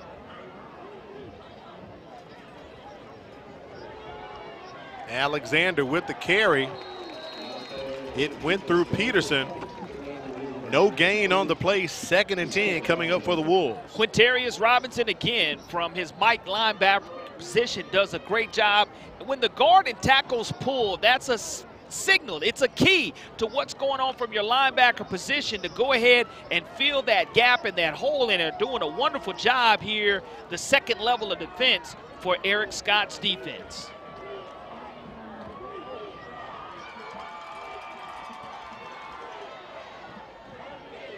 Carry right there once again by the Wolves. Peterson, another carry.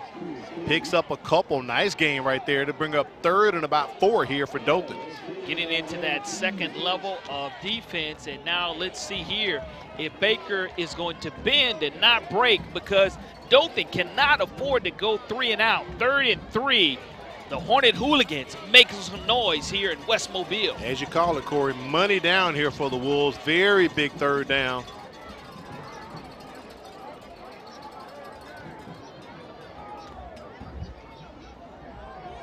Back to Peterson, up the hole he goes. He's going to be close, but I think he's going to be about a half a yard short. 4th down, no, he's 1 yard short. 4th and 1 coming up here for Dothan. I expect him to go for it. Jed Kennedy, the head coach of the Dothan Wolves, is going to decide probably here to roll the dice. I know I would behind a big 300-pound offensive line, and all you need, not necessarily a quarterback keeper, but just to trust that offensive line to get that burst off of the snap of the football. That line averages 294 pounds. There's some big beef up there. Back to Peterson they go. A wall gets to him. Let's see if it's forward progress. Yes, he picks it up. That's a 2-yard gain. First down for the Wolves. Well, what it does give you a fresh set of downs, and Dothan's not going to hit you with anything but speed. They don't go tempo. They just want to get a hat on a hat, and especially if they can get that offensive line pulling to that second and third level of this Baker defense. That's how they're able to average 50 points per game when they get out to that second level of defense. So far, the linebackers have done a great job of Baker staying home. First and 10 from the 36. Flag on the play. Thrown here on the near side. Gary Beasley signals offsides against Baker, so that's a free 5 for Dothan High. That's the second time that Baker has lined off offsides, and that's something that I know will drive defensive coordinator Eric Scott crazy, because you're sitting right on top of the football. It's one thing to have encroachment and go ahead and anticipate the snap count. It's another thing to line up offsides when you know exactly where the football is marked for play.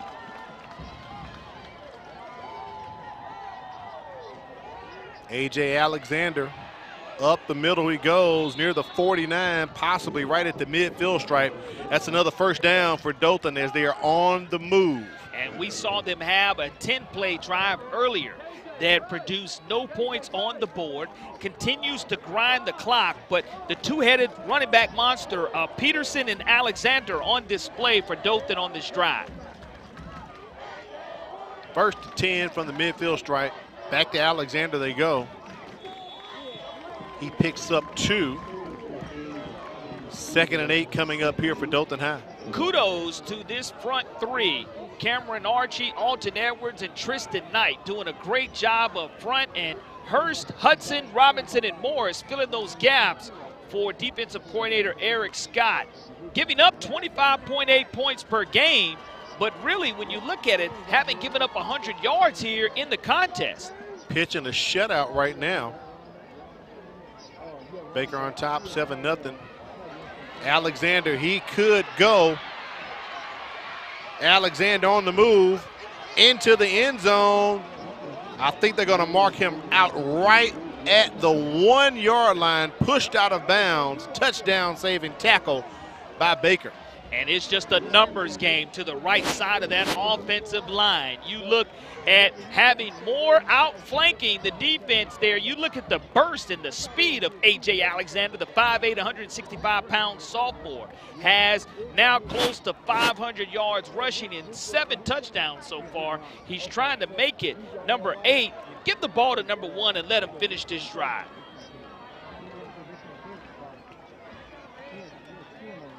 Peterson with the carry, 1-yard score, and Dothan is on the board. Tamarion Peterson picks up his 9th touchdown of the season. And that was a great answer for this offense coming out of the half. And when you look at the push up front, A.J. Alexander, he does go ahead and sustain a huge play that leads to a touchdown for this Dothan offense. Farmer setting up for the extra point. He is perfect on the season, 20 for 20.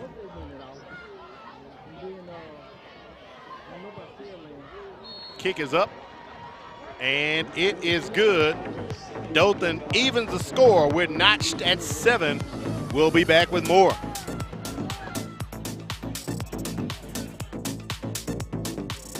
Did you know that missing 2 days of school per month has a negative effect on student achievement? And that chronic absenteeism is negatively impacting 1 out of every 10 Alabama students. Studies show students who are chronically absent are more likely to drop out of school. For every 1 day your child is absent from school, it takes 3 days for them to catch up. So if I am not sick, make sure I'm at school, because missing school means missing out.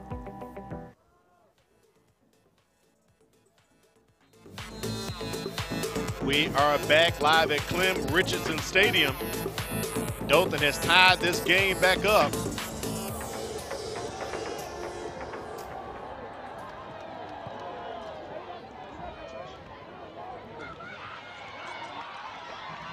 Return from Baker, taken by Rod Taylor.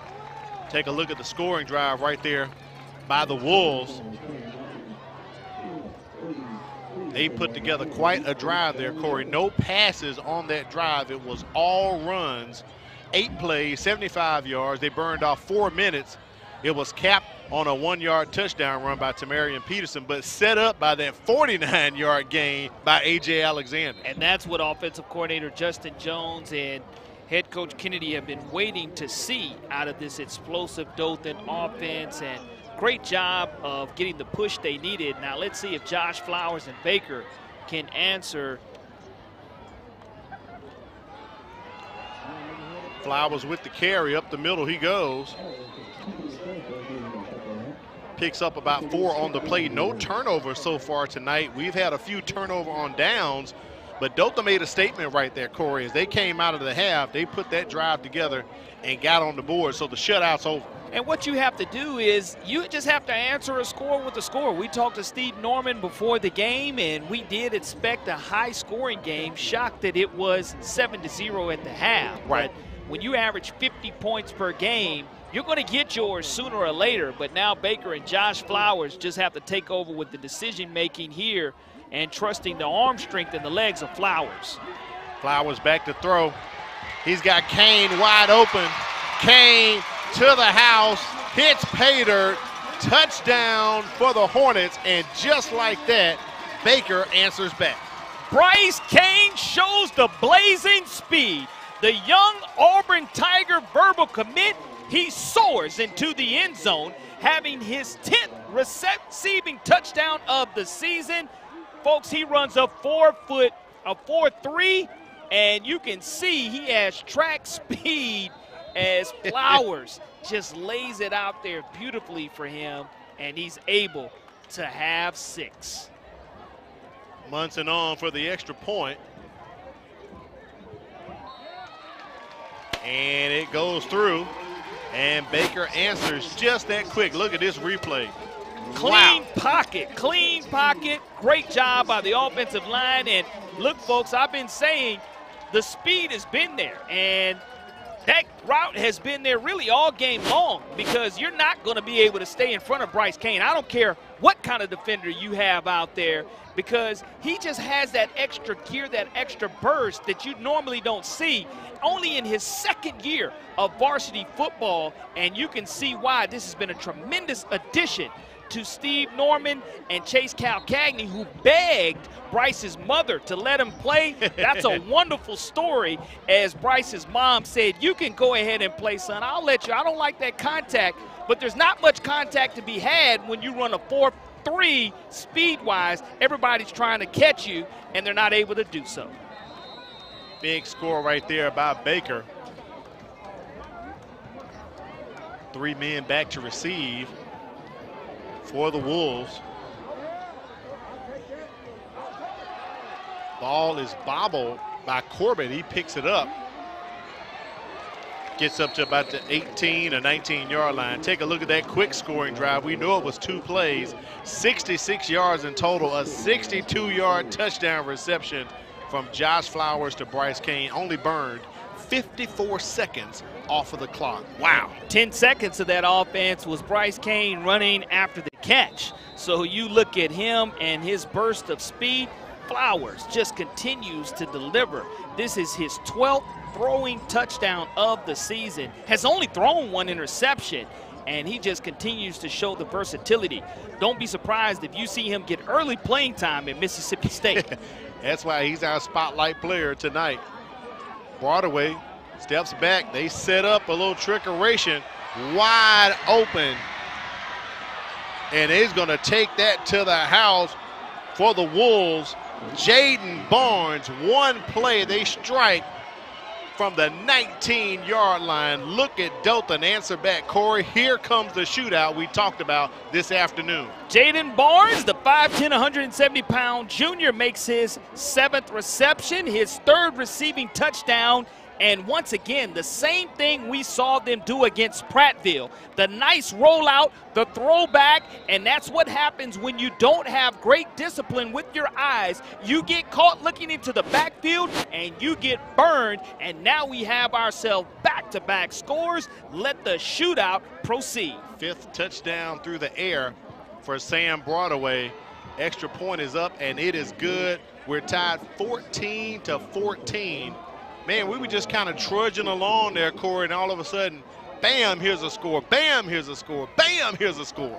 And that's what we expected to see early in the first quarter of action. But what we saw was the offensive teams bogged down in the red zone area. Now, Al, what you're seeing here is no red zone opportunities. You're seeing 1 and 2 play drives. As that scoring drive took 24 seconds, it probably took him a good 20 seconds to go ahead and have his yards after catch. But again, Al, what it goes to show is the importance of knowing what your keys are and having great eye discipline. That's something Steve Norman talked to us about before the ball game. Staying on your keys, stay in your lane. Dothan sucked him right in.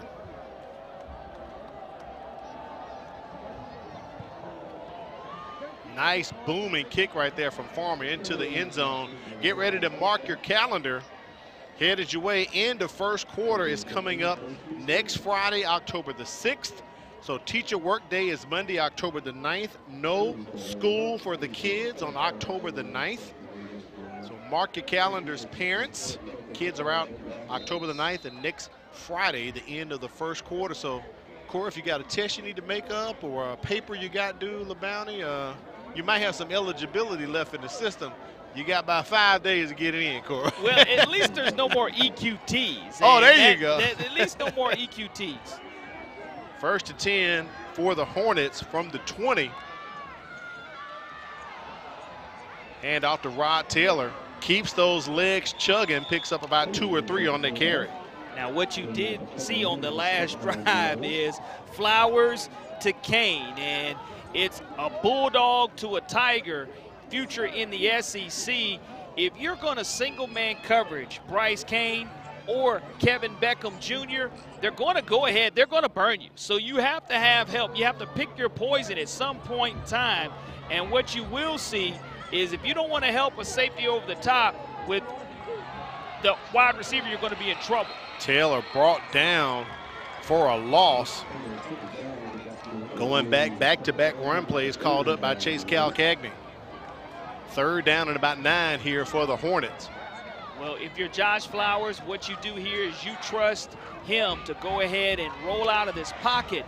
We've seen quarterback design runs here on 3rd and long earlier by the Hornets, but you take what the defense gives you if you're Josh Flowers.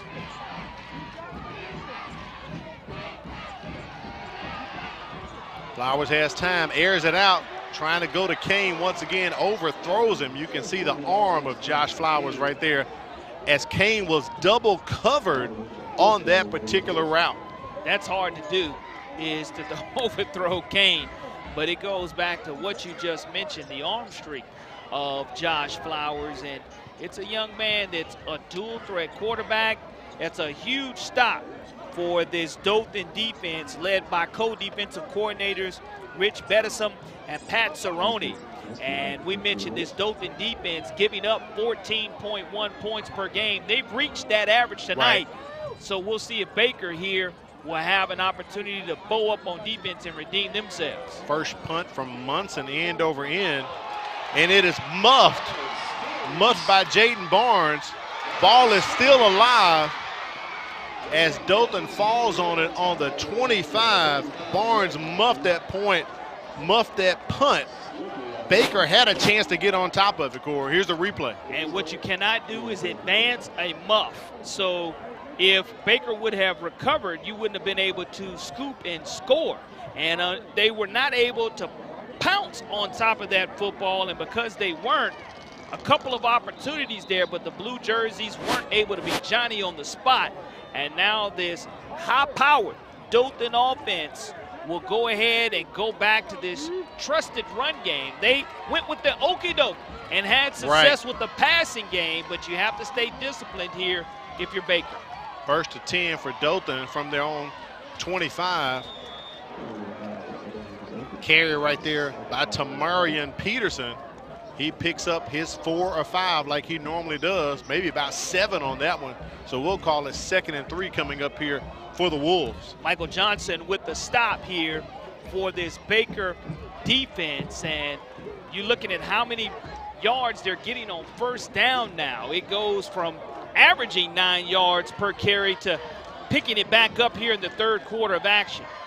Alexander with the carry, just choosing the hole to go through. Falls forward enough for the first down. He's going to pick it up and the chains are going to move.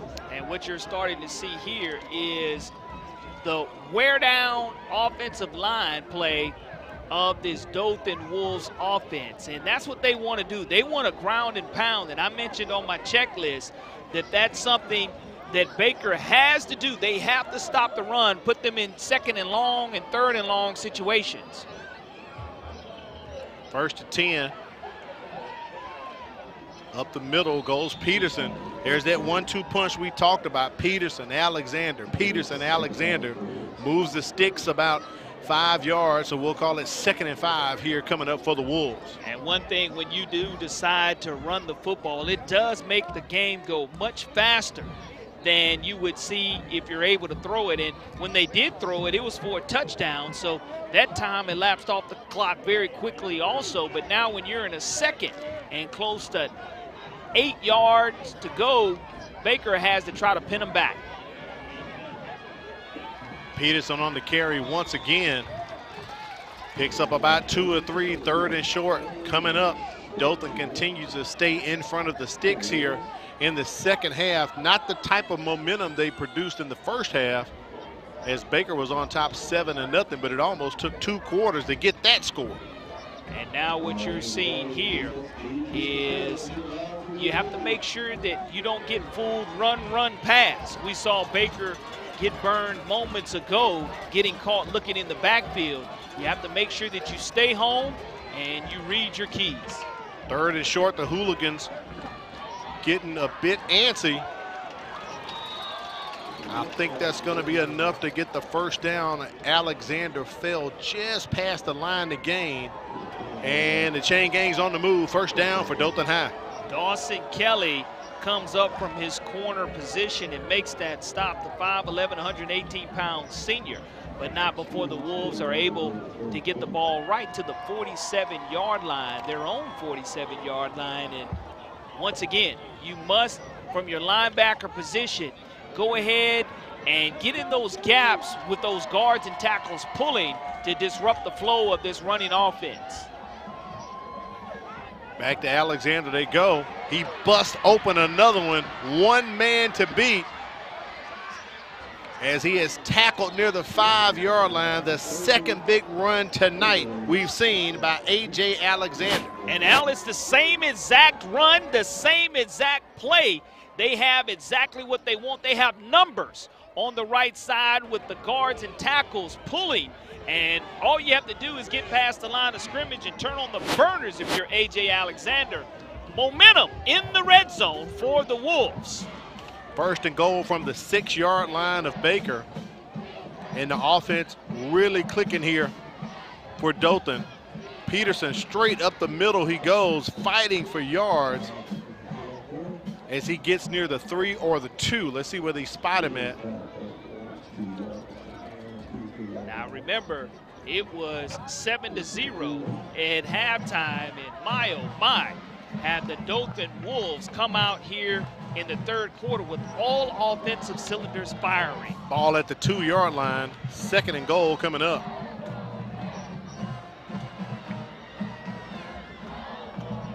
Direct snap to Peterson, goes through the B gap. He's right at the goal line, but not enough. Didn't sneak the nose of that pigskin into the end zone. So 3rd and goal. I think this may be at the 1-foot line, Corey.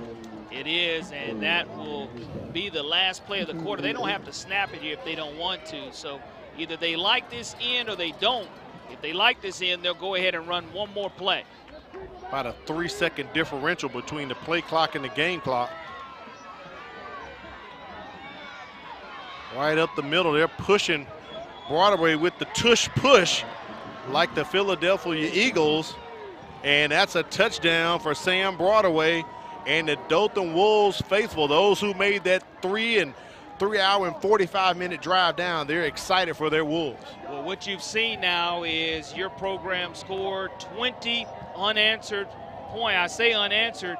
Yeah, it was answered with Josh Flowers with that big throw to Kane, but they had a donut here at halftime, and now you're seeing trying to put 21 points on the board in one quarter. It does show the explosiveness here of Dothan's offense. Farmer's extra point is up and good.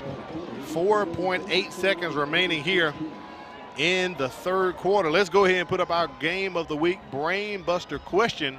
No heat timeouts tonight, so we haven't even had a chance to tease the question. So here's the question for tonight. Baker is off to its best start, 5-0 since 1973. Name the only other season when the Hornets started off at 5-0. Corey, one of your favorites, multiple choice. We'll let you think about that, and we'll come back with that answer sometime coming up here in the fourth quarter. And now it's going to be imperative for Baker to answer here offensively. They can't go 3 and out. They have to sustain a drive here to get Dothan back on their heels because they need momentum. And the Hornet hooligans and the Hornet faithful give them something to be excited about offensively. And you were able to do so with the mismatch with Kane and the mismatch of Beckham Jr. And we haven't seen a lot of rushing by Roderick Taylor either here in the second half. So it'll be interesting to see how Chase Calcagney decides to orchestrate this drive to where, to me, when you give Flowers and Calcagney plenty of room to operate with, they do their best work dissecting the field. Flowers back to throw. Throws it deep. Almost picked off by the Wolves, intended for K.J. Beckham. That's going to take us to the end of the third quarter. Let's check in with Kimberly Dunn down on the sidelines. What's going on, Kim? So far, we've seen a very exciting game from both of these teams. And just going back to what the coaches talked about before this game even began, they knew that this was going to be a very tough game. Both coaches actually praised the other team and said that this was a team that was going to potentially prepare them for playoff potential, that was going to let them see where they stood, what kind of potential they had to make it to the playoffs, and to let them know what they needed to work on once playoffs were in sight. So even though this is a non-region game, both of these teams know what is on the line, that it's a learning game and that they need to be prepared and come out with a victory to see where they really stand. Thank you, Kimberly. And Dothan High definitely came out prepared in the second half, Corey. They turned it around. They have put up 21 points. As you said, not really unanswered, but it's been like a hit right in the mouth. Let's take a look at the stats through 3 quarters, and they have totally flipped the rushing yardage around. At halftime, Baker was all in control, but look at there, 163 on the ground, 103 through the air. Now they're back in this game. That's why they're leading 21-14. Well, when you're able to catch Baker off guard with that huge gashing passing yard touchdown, that's what evened the odds a little bit. Now Baker just has to settle down here in the fourth quarter, know that they have the home crowd behind them, just execute their offense without committing their first turnover of the game. No turnovers by both teams. Give it to Rod Taylor. You just talked about that. A flag comes out. Generally in the area of holding. Looks like this one may be coming back for the Hornets. Yeah, that's something that you don't like to see, especially a positive yardage being gained with the first time that you've been able to see Roderick Taylor be active since the first quarter. Now, will that continue to be successful? Yes, it will. That will come back and be against the Hornets. Now, you're behind schedule down and distance-wise. Looks like it's going to be from the spot. So it's going to be close to second and maybe 22. Like 22. They're calling it a spot foul. See if we can pick out the hole right there. So they're placing it at the 10. So ball's right at the 10. So it's second and 20. If it's holding, it should. No, it's correct. It is second down because they ran one play before the end of the third quarter. So 2nd and 20 coming up. But a chop block, not a hold, but a chop block call. Our producer, Quentin Howard, in our ear. 2nd and 20 for the Hornets, backed up against their own end zone. Flowers gets it out. Bryce Kane eaten up by the turf monster, Corey. No one was around him. Something you don't see a lot of, slipping and falling, especially on a dry night. Natural turf here, too. And there's no dew or humidity that sits down and makes it slippery. So it's just one of those to where the turf monster, the artificial, nope, it wasn't the artificial turf monster. It was the natural grass that came up and was able to trip him up, but he still has that one-on-one coverage with the safety shading over so they can't go over the top. So those intermediate routes and the running game is wide open, but you're behind the sticks, which makes it hard. See what Chase Calcagney dials up for the Hornets. Flower right up the middle, ran into a few of the Wolves. They cut that hole down real quick. They stayed in their lane, kept their keys right on him, Corey. So Flowers tackled, 4th and long coming up, and Blaine Munson coming out for his 2nd punt of the night for the Hornets. Well, it's been a 7A slugfest right here for Dothan and Baker, 2 opponents that are in a non-region matchup, 7A Region 1 versus 7A Region 2. And it's very possible that you mentioned earlier in the broadcast a playoff possibilities between this team or MGM are very possible here. So we'll see if Baker is able to bow up on defense again. Great punt to the 50. Corbett takes it right at the midfield stripe, past the 40, past the 30, turns on the Jets, fumbles, recovers it. I believe Corbett recovered his own fumble. Wow, how lucky can you be? That makes it extremely tough. You're talking about bouncing the right way. Great punt all the way to the 50-yard line, and nice nifty shiftiness there by Corbett, running the numbers and thought he was going to go to the house, has it poked away, is able to pick up the football himself. Now they're in the red zone area off a tremendous punt return. Baker has to have a stop. Dothan trying to put the nail in the coffin. Looks like it's at the 7-yard line. Up the middle goes Peterson with the carry. Boy, he is a workhorse, part of that 1-2 running package. That's why they're the top 2 rushers in Class 7A in the state of Alabama. 6 foot, 190-pound senior is the leading rusher right now. And I know when you have that penalty flag, that tough run will come back due to a whole unsportsmanlike conduct penalty call. That's the big 15. They're going to march it off. I know that will not make Jed Kennedy happy at all.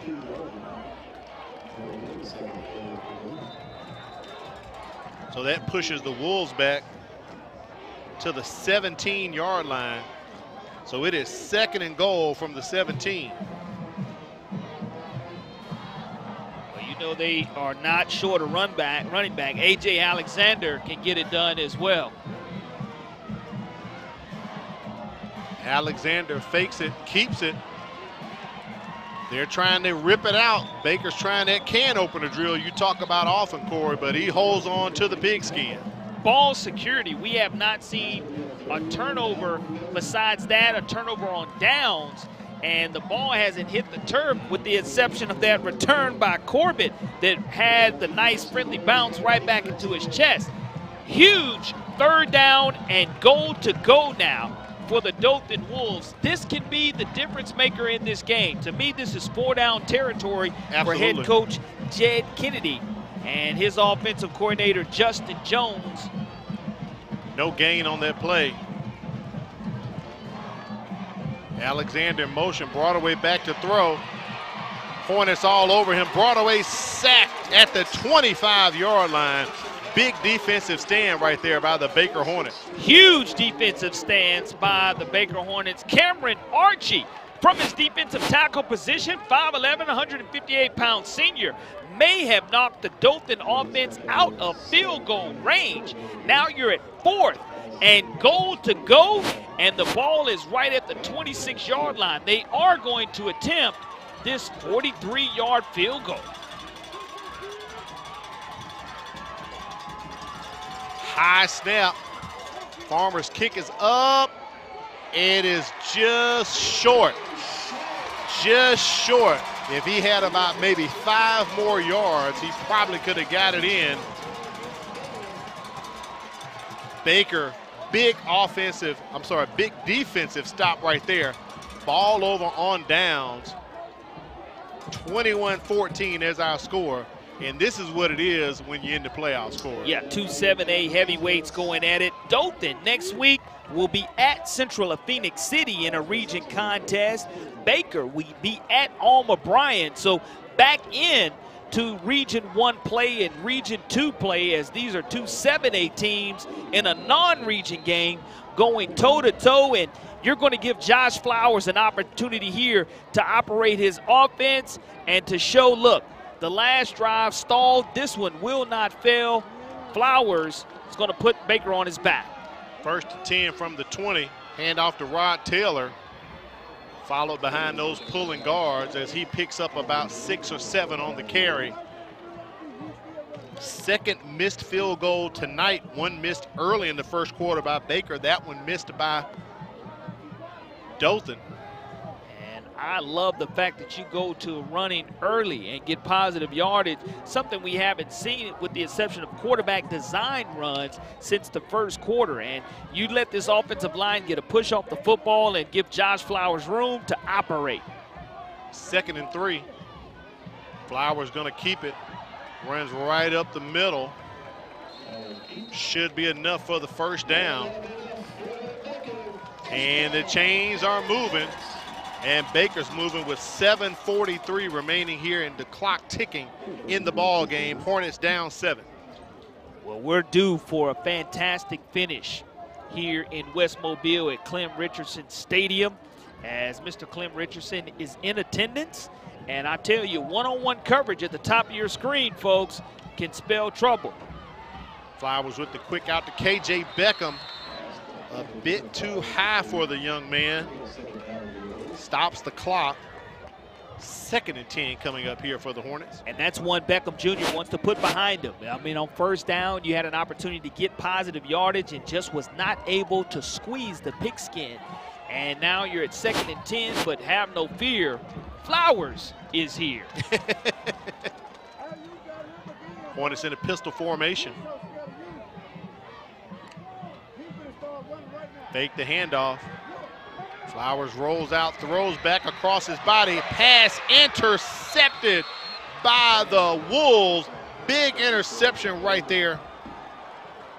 Gabe Smith lays out, folks. Wow. You won't see a better interception from an outside linebacker. On the wheel route, they try to hook up and are not able to hook up with Roderick Taylor coming out of the backfield. 6'1", 185-pound junior lays out and elevates for that interception for the Wolves.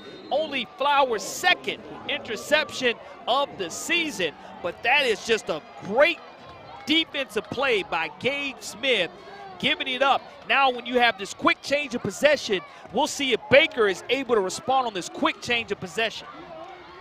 Ball placed at the 45-yard line of Dothan. Alexander tries to go up the gut, picks up maybe 1 or 2.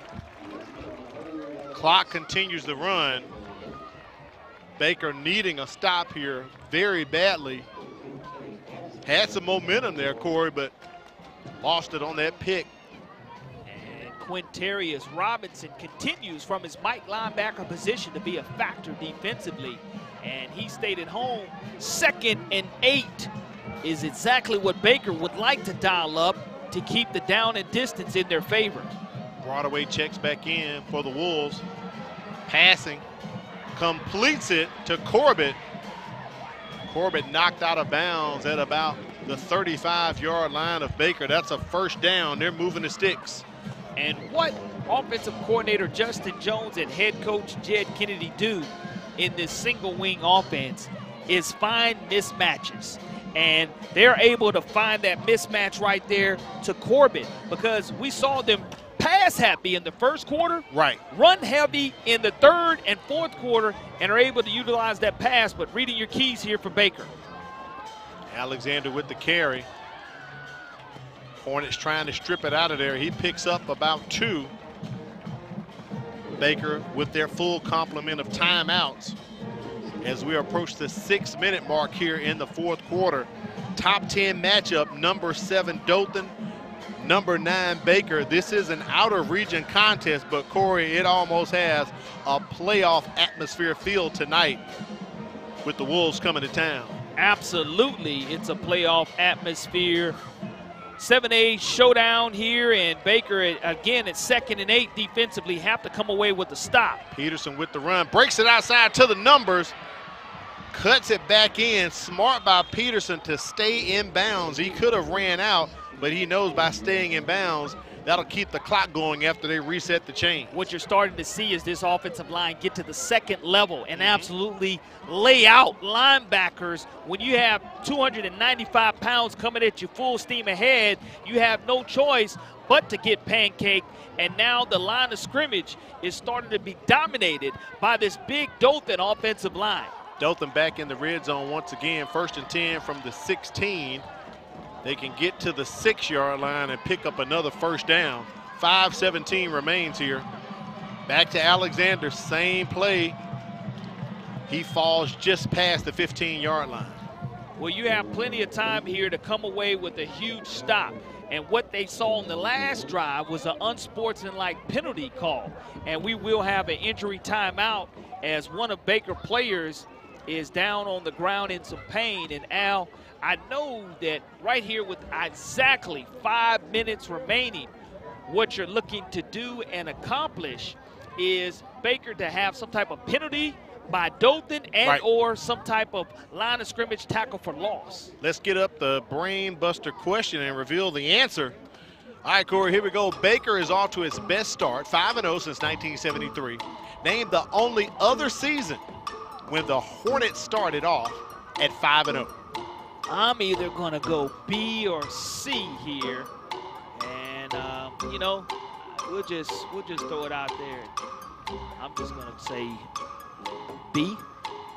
Corey goes with B. 1971. Get Miss Diane to hit the magic button. Corey, you are correct.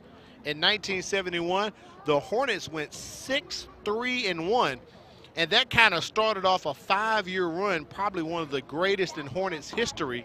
In a 5-year span from 71 to 1975, the Hornets won, Corey, you're sitting down, 34 ball games.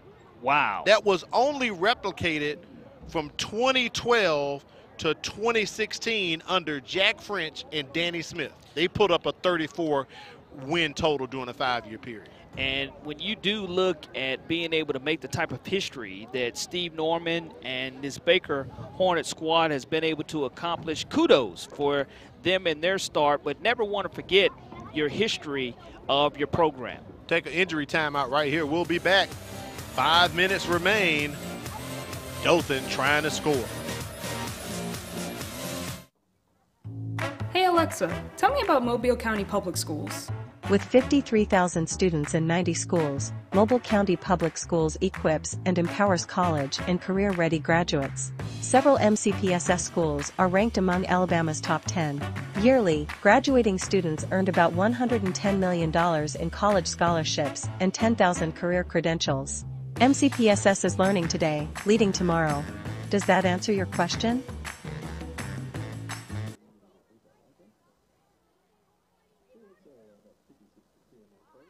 The MCPSS High School Football Game of the Week. Enjoy more subs, save more lives. A portion of subs purchased at Firehouse will go to the Firehouse Subs Public Safety Foundation. Visit our friend Neil Patel at the Greenlight Road Firehouse Subs location. Also, we want to thank BSN Sports. If you're looking for team apparel, from basketball to volleyball, all sports in between, visit them online, bsnsports.com. They are the heart of the game, and we appreciate them coming through with our sponsorship tonight.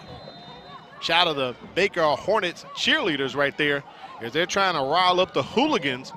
Baker needing a defensive stop right here. Clock is ticking. We're under 5 minutes. 2nd and 8. Ball sitting at the 14-yard line. Baker still has 3 timeouts. Dothan still has 3 timeouts.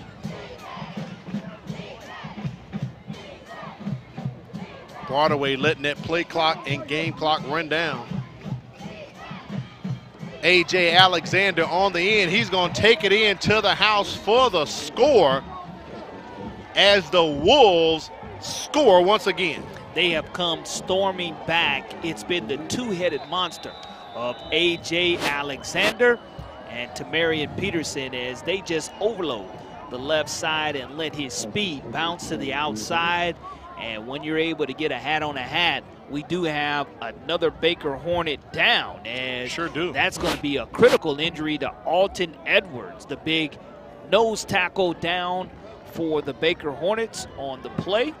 And I do know that even though you do have 4:20 remaining, you mentioned that Baker having its full complement of timeouts. Josh Flowers and the bunch have to come out and be explosive once again on offense. We'll take a break and be right back.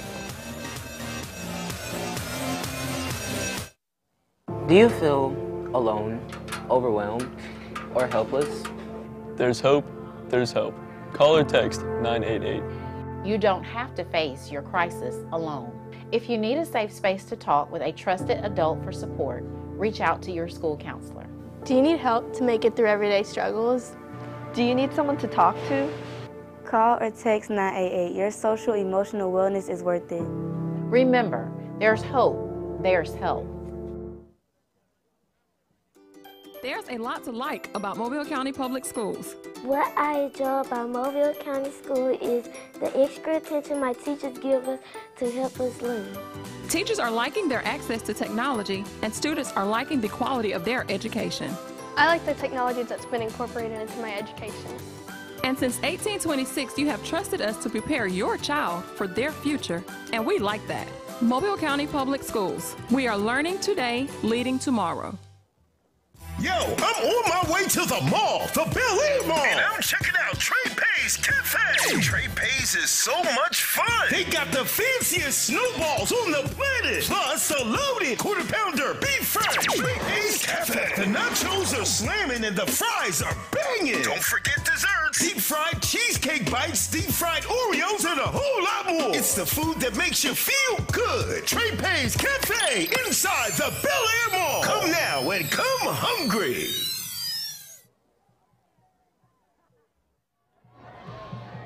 We are back here at Clem Richardson Stadium.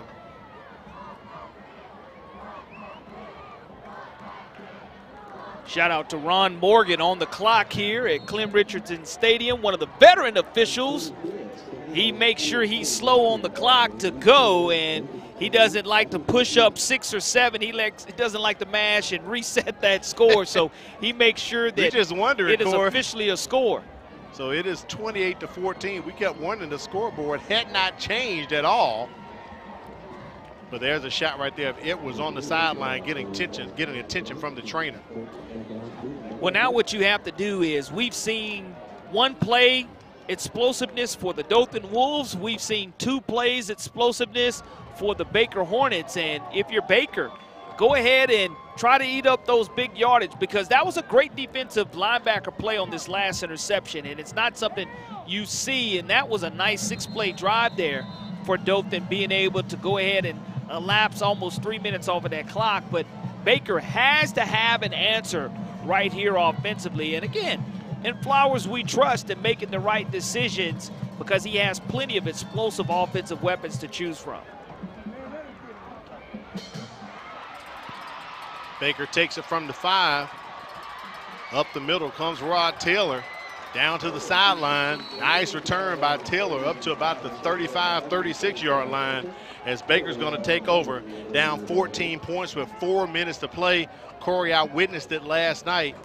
Thompson was down 10 points with about 90 seconds to play, and they tried to mount a comeback come back and lost it on the last-second field goal that was wide. So by no means is the ball game over. No, I mean, you just have the explosiveness of Bryce Cain, and you also look at his offensive weapons on top of Kevin Beckham Jr. and Roderick Taylor. Flowers just can't force the ball because he's only thrown 2 interceptions, and you have over 11 touchdowns passing. So if you have to beat him with your feet, beat him with your feet. Across the middle to Cain, incomplete. Does stop the clock for the Hornets. 4:06 remaining here in the contest. So if you want to look at a positive side of that incomplete pass, it does stop the clock with 4:06 remaining here, the fourth quarter of action, and you're just starting to see the defense making sure they're not going to get beat over the top on that deep ball. Flowers back to throw again. Way across to KJ Beckham, but his forward progress is only going to yield 2 yards. Nice way to wrap up and tackle right there by the Wolves. Great job of this Dothan defense making sure that nothing gets behind them. We'll give up the 5 to 7 intermediate yards. Now you're looking at a 3rd and a long 8 yards to go. 4-down territory already for Baker. Whistles on the field. Love the timeout by Dothan. So a timeout call by Dothan right there at 3:38. Jed Kennedy wants to talk about it, 3rd and long, so we'll take a break as well. Timeout on the field. Dothan on top, 28-14.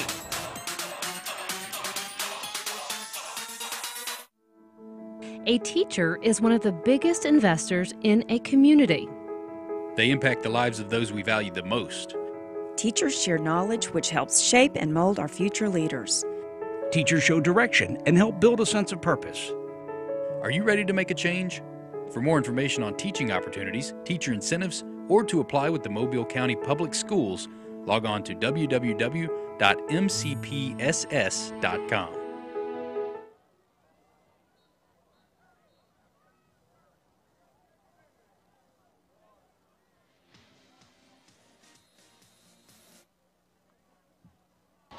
We are back here at Clem Richardson Stadium. Hornets down 14 points, 3:38 remaining in the ball game. 3rd and long coming up, about a 3rd and 8 play. Chase Cagney's got to dial one up right here. It's definitely 2-down territory for the Hornets. Flowers back to throw, pressure on him. Pass incomplete, juggled by KJ Beckham. Another drop pass by the young fella. 4th down coming up for Baker. Keavion Dury, 4 interceptions on the season. Comes in with 2 pass breakups. Does a great job, the 5'11", 180-pound senior in defense. And 4th and 8 for Baker. And you definitely have to have a conversion. Wouldn't be surprised if they do decide to call a timeout. I'm not surprised at the timeout right here called by Steve Norman and the Baker Hornets. 3:32 remaining in the contest. We'll take a break, 30 seconds. We'll meet you on the other side. We're going to stay right here. Let's check in with Kimberly Dunn on the sideline. She has an injury player update for us. I was able to check in on our player that came off the field limping. He did sustain a knee injury. They did have to wrap it up and ice it, and they said he will probably go and see a doctor tomorrow. They aren't sure if he will be back to play next week, but they know for sure he won't be back the rest of this game. Thank you, Kimberly. Talking about Alton Edwards, defensive player for nose guard for the Hornets. They have Bryant next week. They'll go back into region play. So this game does not count against Baker or Dothan. Whoever wins or lose, it doesn't count in region because this is an out-of-region contest. So both of these teams will still be sitting at, I believe, region play. Baker undefeated, and Dothan has 1 loss in the region. So what you're looking at now is for Baker, you want to keep your crowd into it with 3:32 remaining. You have 2 timeouts remaining if you're not able to convert, but you're opening up the playbook here to where you have one-on-one coverage, but you can't go over the top. Some type of wheel route or 7-yard route and stretch will be good. Beckham goes into motion. Pressure on Flowers. Flowers is sacked at the 25-yard line. And that's going to be ball over on downs. And you can pretty much say that may be a wrap for the Hornets tonight, the way Dothan runs their offense. A lot of rushing. Take a look at 7A Region 1 standings. We were just talking about it. Baker and MGM undefeated in region play. So if Baker takes the loss tonight, does not affect the region record, but overall they would drop to 5-1.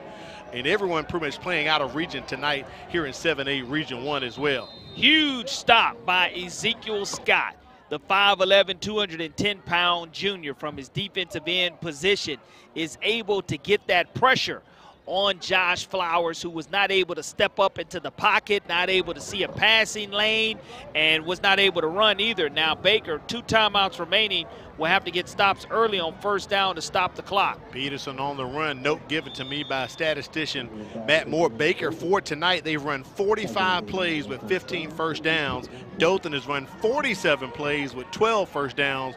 But Corey, 2 or 3 of those plays were big plays for the Wolves that ate up a lot of yards. Well, let's look at this. Let's go back to only 19 plays of offense for the Dothan Wolves in the first half. Right. And big now difference. they're right at close to 50 pushing in the game. So that's let you know that they've controlled the clock here in the second half in time of possession and have worn down at this Baker Hornet defensive line. 2nd down and 5 coming up here for the Wolves. A.J. Alexander with the carry, tripped up. Knee goes down right near the 26-yard line. He did stretch it out, but his knee went down. Jalen Morris on the stop, and you can look for Baker after this. They have to have a stop right here in order to call a timeout, because you're not calling the timeout now because you're banking on your defense to get you a stop here on 2nd down. And Dothan, they're going to milk as much of this play clock as possible before they come to the line of scrimmage and snap the football. But you have to have a stop here on 3rd down, money down for Baker. We'll be under 2 minutes when they snap this ball. And right at the 1 second mark of the play clock, Jed Kennedy calls a timeout. We'll take a break and be back. 1:54 remains in the ballgame.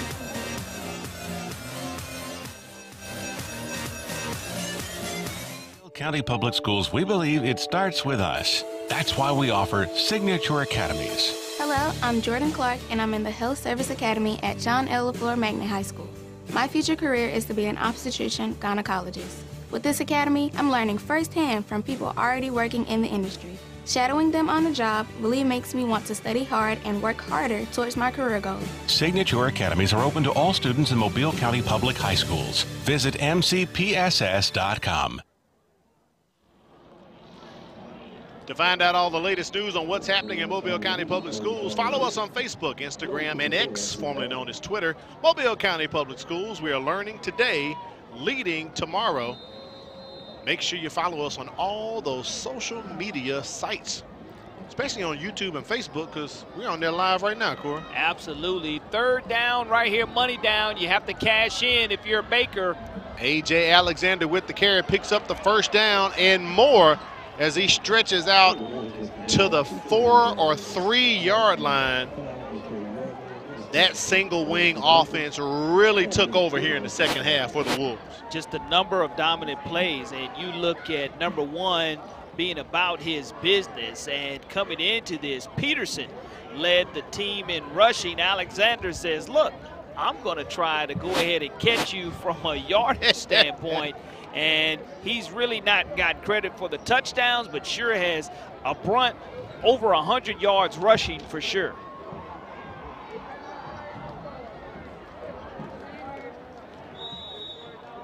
Up the middle, the Wolves continue to go. Peterson with the run right there.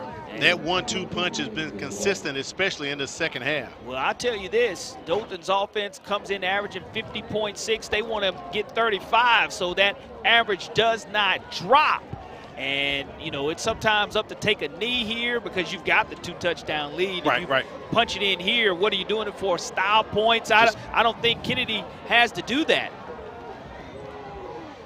Under 10 seconds on the play clock, they will have to snap it. Peterson into the end zone. Touchdown for the Wolves.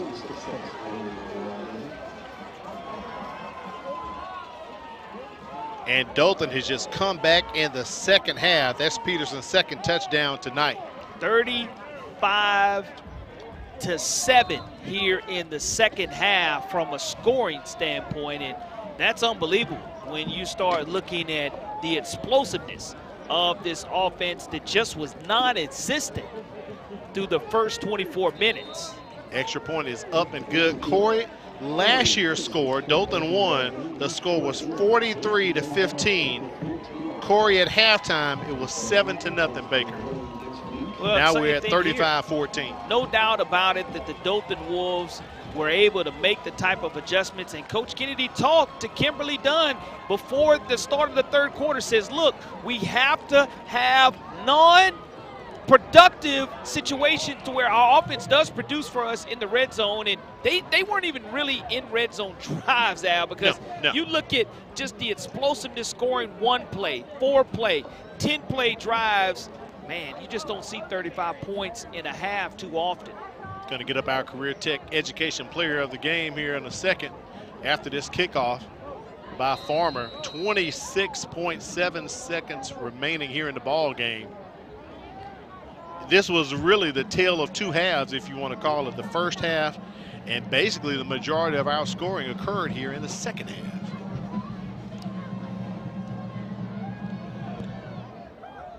Here's kickoff by Farmer. Taken at the 5. Beckham slips up, but marked near about the 22-23. Get up our Career Tech Education Player of the Game. And this guy has definitely done some running tonight. A.J. Alexander, 2 big runs that somewhat got Dothan back into the ball game in the second half. So we're going to make him our Career Tech Education Player of the ball game tonight. One of the reasons why he's part of that 1-2 punch, being the top 2 rushers in Class 7A here in the state of Alabama. And it's not easy to make a 3-hour and 45-minute drive down here to Mobile, Alabama from Dothan, because there is no direct route. There is none. That's where the basketball regionals used to be held, and we used to have to travel to Dothan. But it's going to make for a nice 3-hour and 45-minute drive back home for Coach Kennedy and his cheerleaders and all the fans who made this trip, as Baker valiantly fought here. And again, you look at Steve Norman and what he's been able to accomplish off to this 5-0 start, making history. Right. 50 years worth have been bottled up waiting to explode. But the key is, the main thing remains the main thing, which is to become region champion. Correct. And that goal is still in front of you. What you're getting is just a taste of what you'll see in the first and possibly second and third round of the playoffs for Steve Norman and the guys. Good test for the Hornets to book a game like this, because you want to up the level of play. You want to up the level of competition, because as you say, Corey, this is what you see when you go into the playoffs. This will be the last year of Region 1 playing Region 2. They're going to swap the regions out starting next year. So 1 will play 4 and 2 will play 3. They kind of, as they say, switch things up a little bit. And here at the end of the game, you see a little testiness by the Dothan Wolves, a little unsportsmanlike conduct penalty. Late hit will be called against Dothan as Josh Flowers tried to scramble out of bounds. But overall, when you look at the checklist here, Baker had to stop the run, did that for 24 minutes in the first half. They had to have penalty poise, did that for the first 24 minutes. Sustained drives, were able to do that. You flip the script in the second half, Baker was not able to stop the run, was not able to have penalty poise, and did not sustain drives. And you look here for Dothan High, they had to rev up the running game. Well, they definitely revved it up to another notch, put it in the 5th gear here in the second half. Contain and pressure the pocket of Josh Flowers in the second half. They were able to do that and limit turnovers. No turnovers tonight by either one of these squads in regards to value in the football. So Josh Flowers threw that 1 interception. That's the only turnover that we have seen, none by the Dothan Wolves. So they checked all the boxes and did what they needed to do in order to win this contest. One thing I found out about Dothan when I was looking at the statistics for their team, Corey, they have no fumbles on the season. And they run the ball a lot. They run it heavy. And they get the win tonight, 35-14 in this top 10 matchup. Dothan makes the trip down, and they get that victory, 35-14.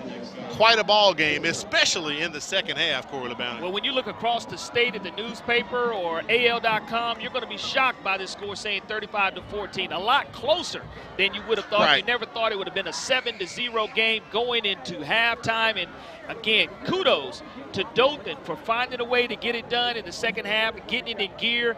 And when you look at these final stats, very impressive. Right at the rushing yard average, 229, 122 passing. That's the shocking aspect that I was not expecting to 122 yards, I agree. 351 total yards, that one turnover interception that was nice by Gabe Smith. 5 penalties for 30 yards, 5 for 52 for Dothan, and 35-14 is our final score in a game that went very fast. But again, it gives you a taste of what to expect in 7A playoff football. All right, next week we're going to have it for you. We're going back into region play. We're going to go down to BC Reign. Matter of fact, they've got a brand new stadium, so we'll get to check out the digs next week. Citronelle versus Reign in a 5A Region 1 ball game. For Kimberly Dunn, Corey LeBounty, our statisticians China Powell and Matt Moore, I'm Al Wheaton, thanking you for tuning in for another MCPSS High School Football Game of the Week. Dothan gets the win.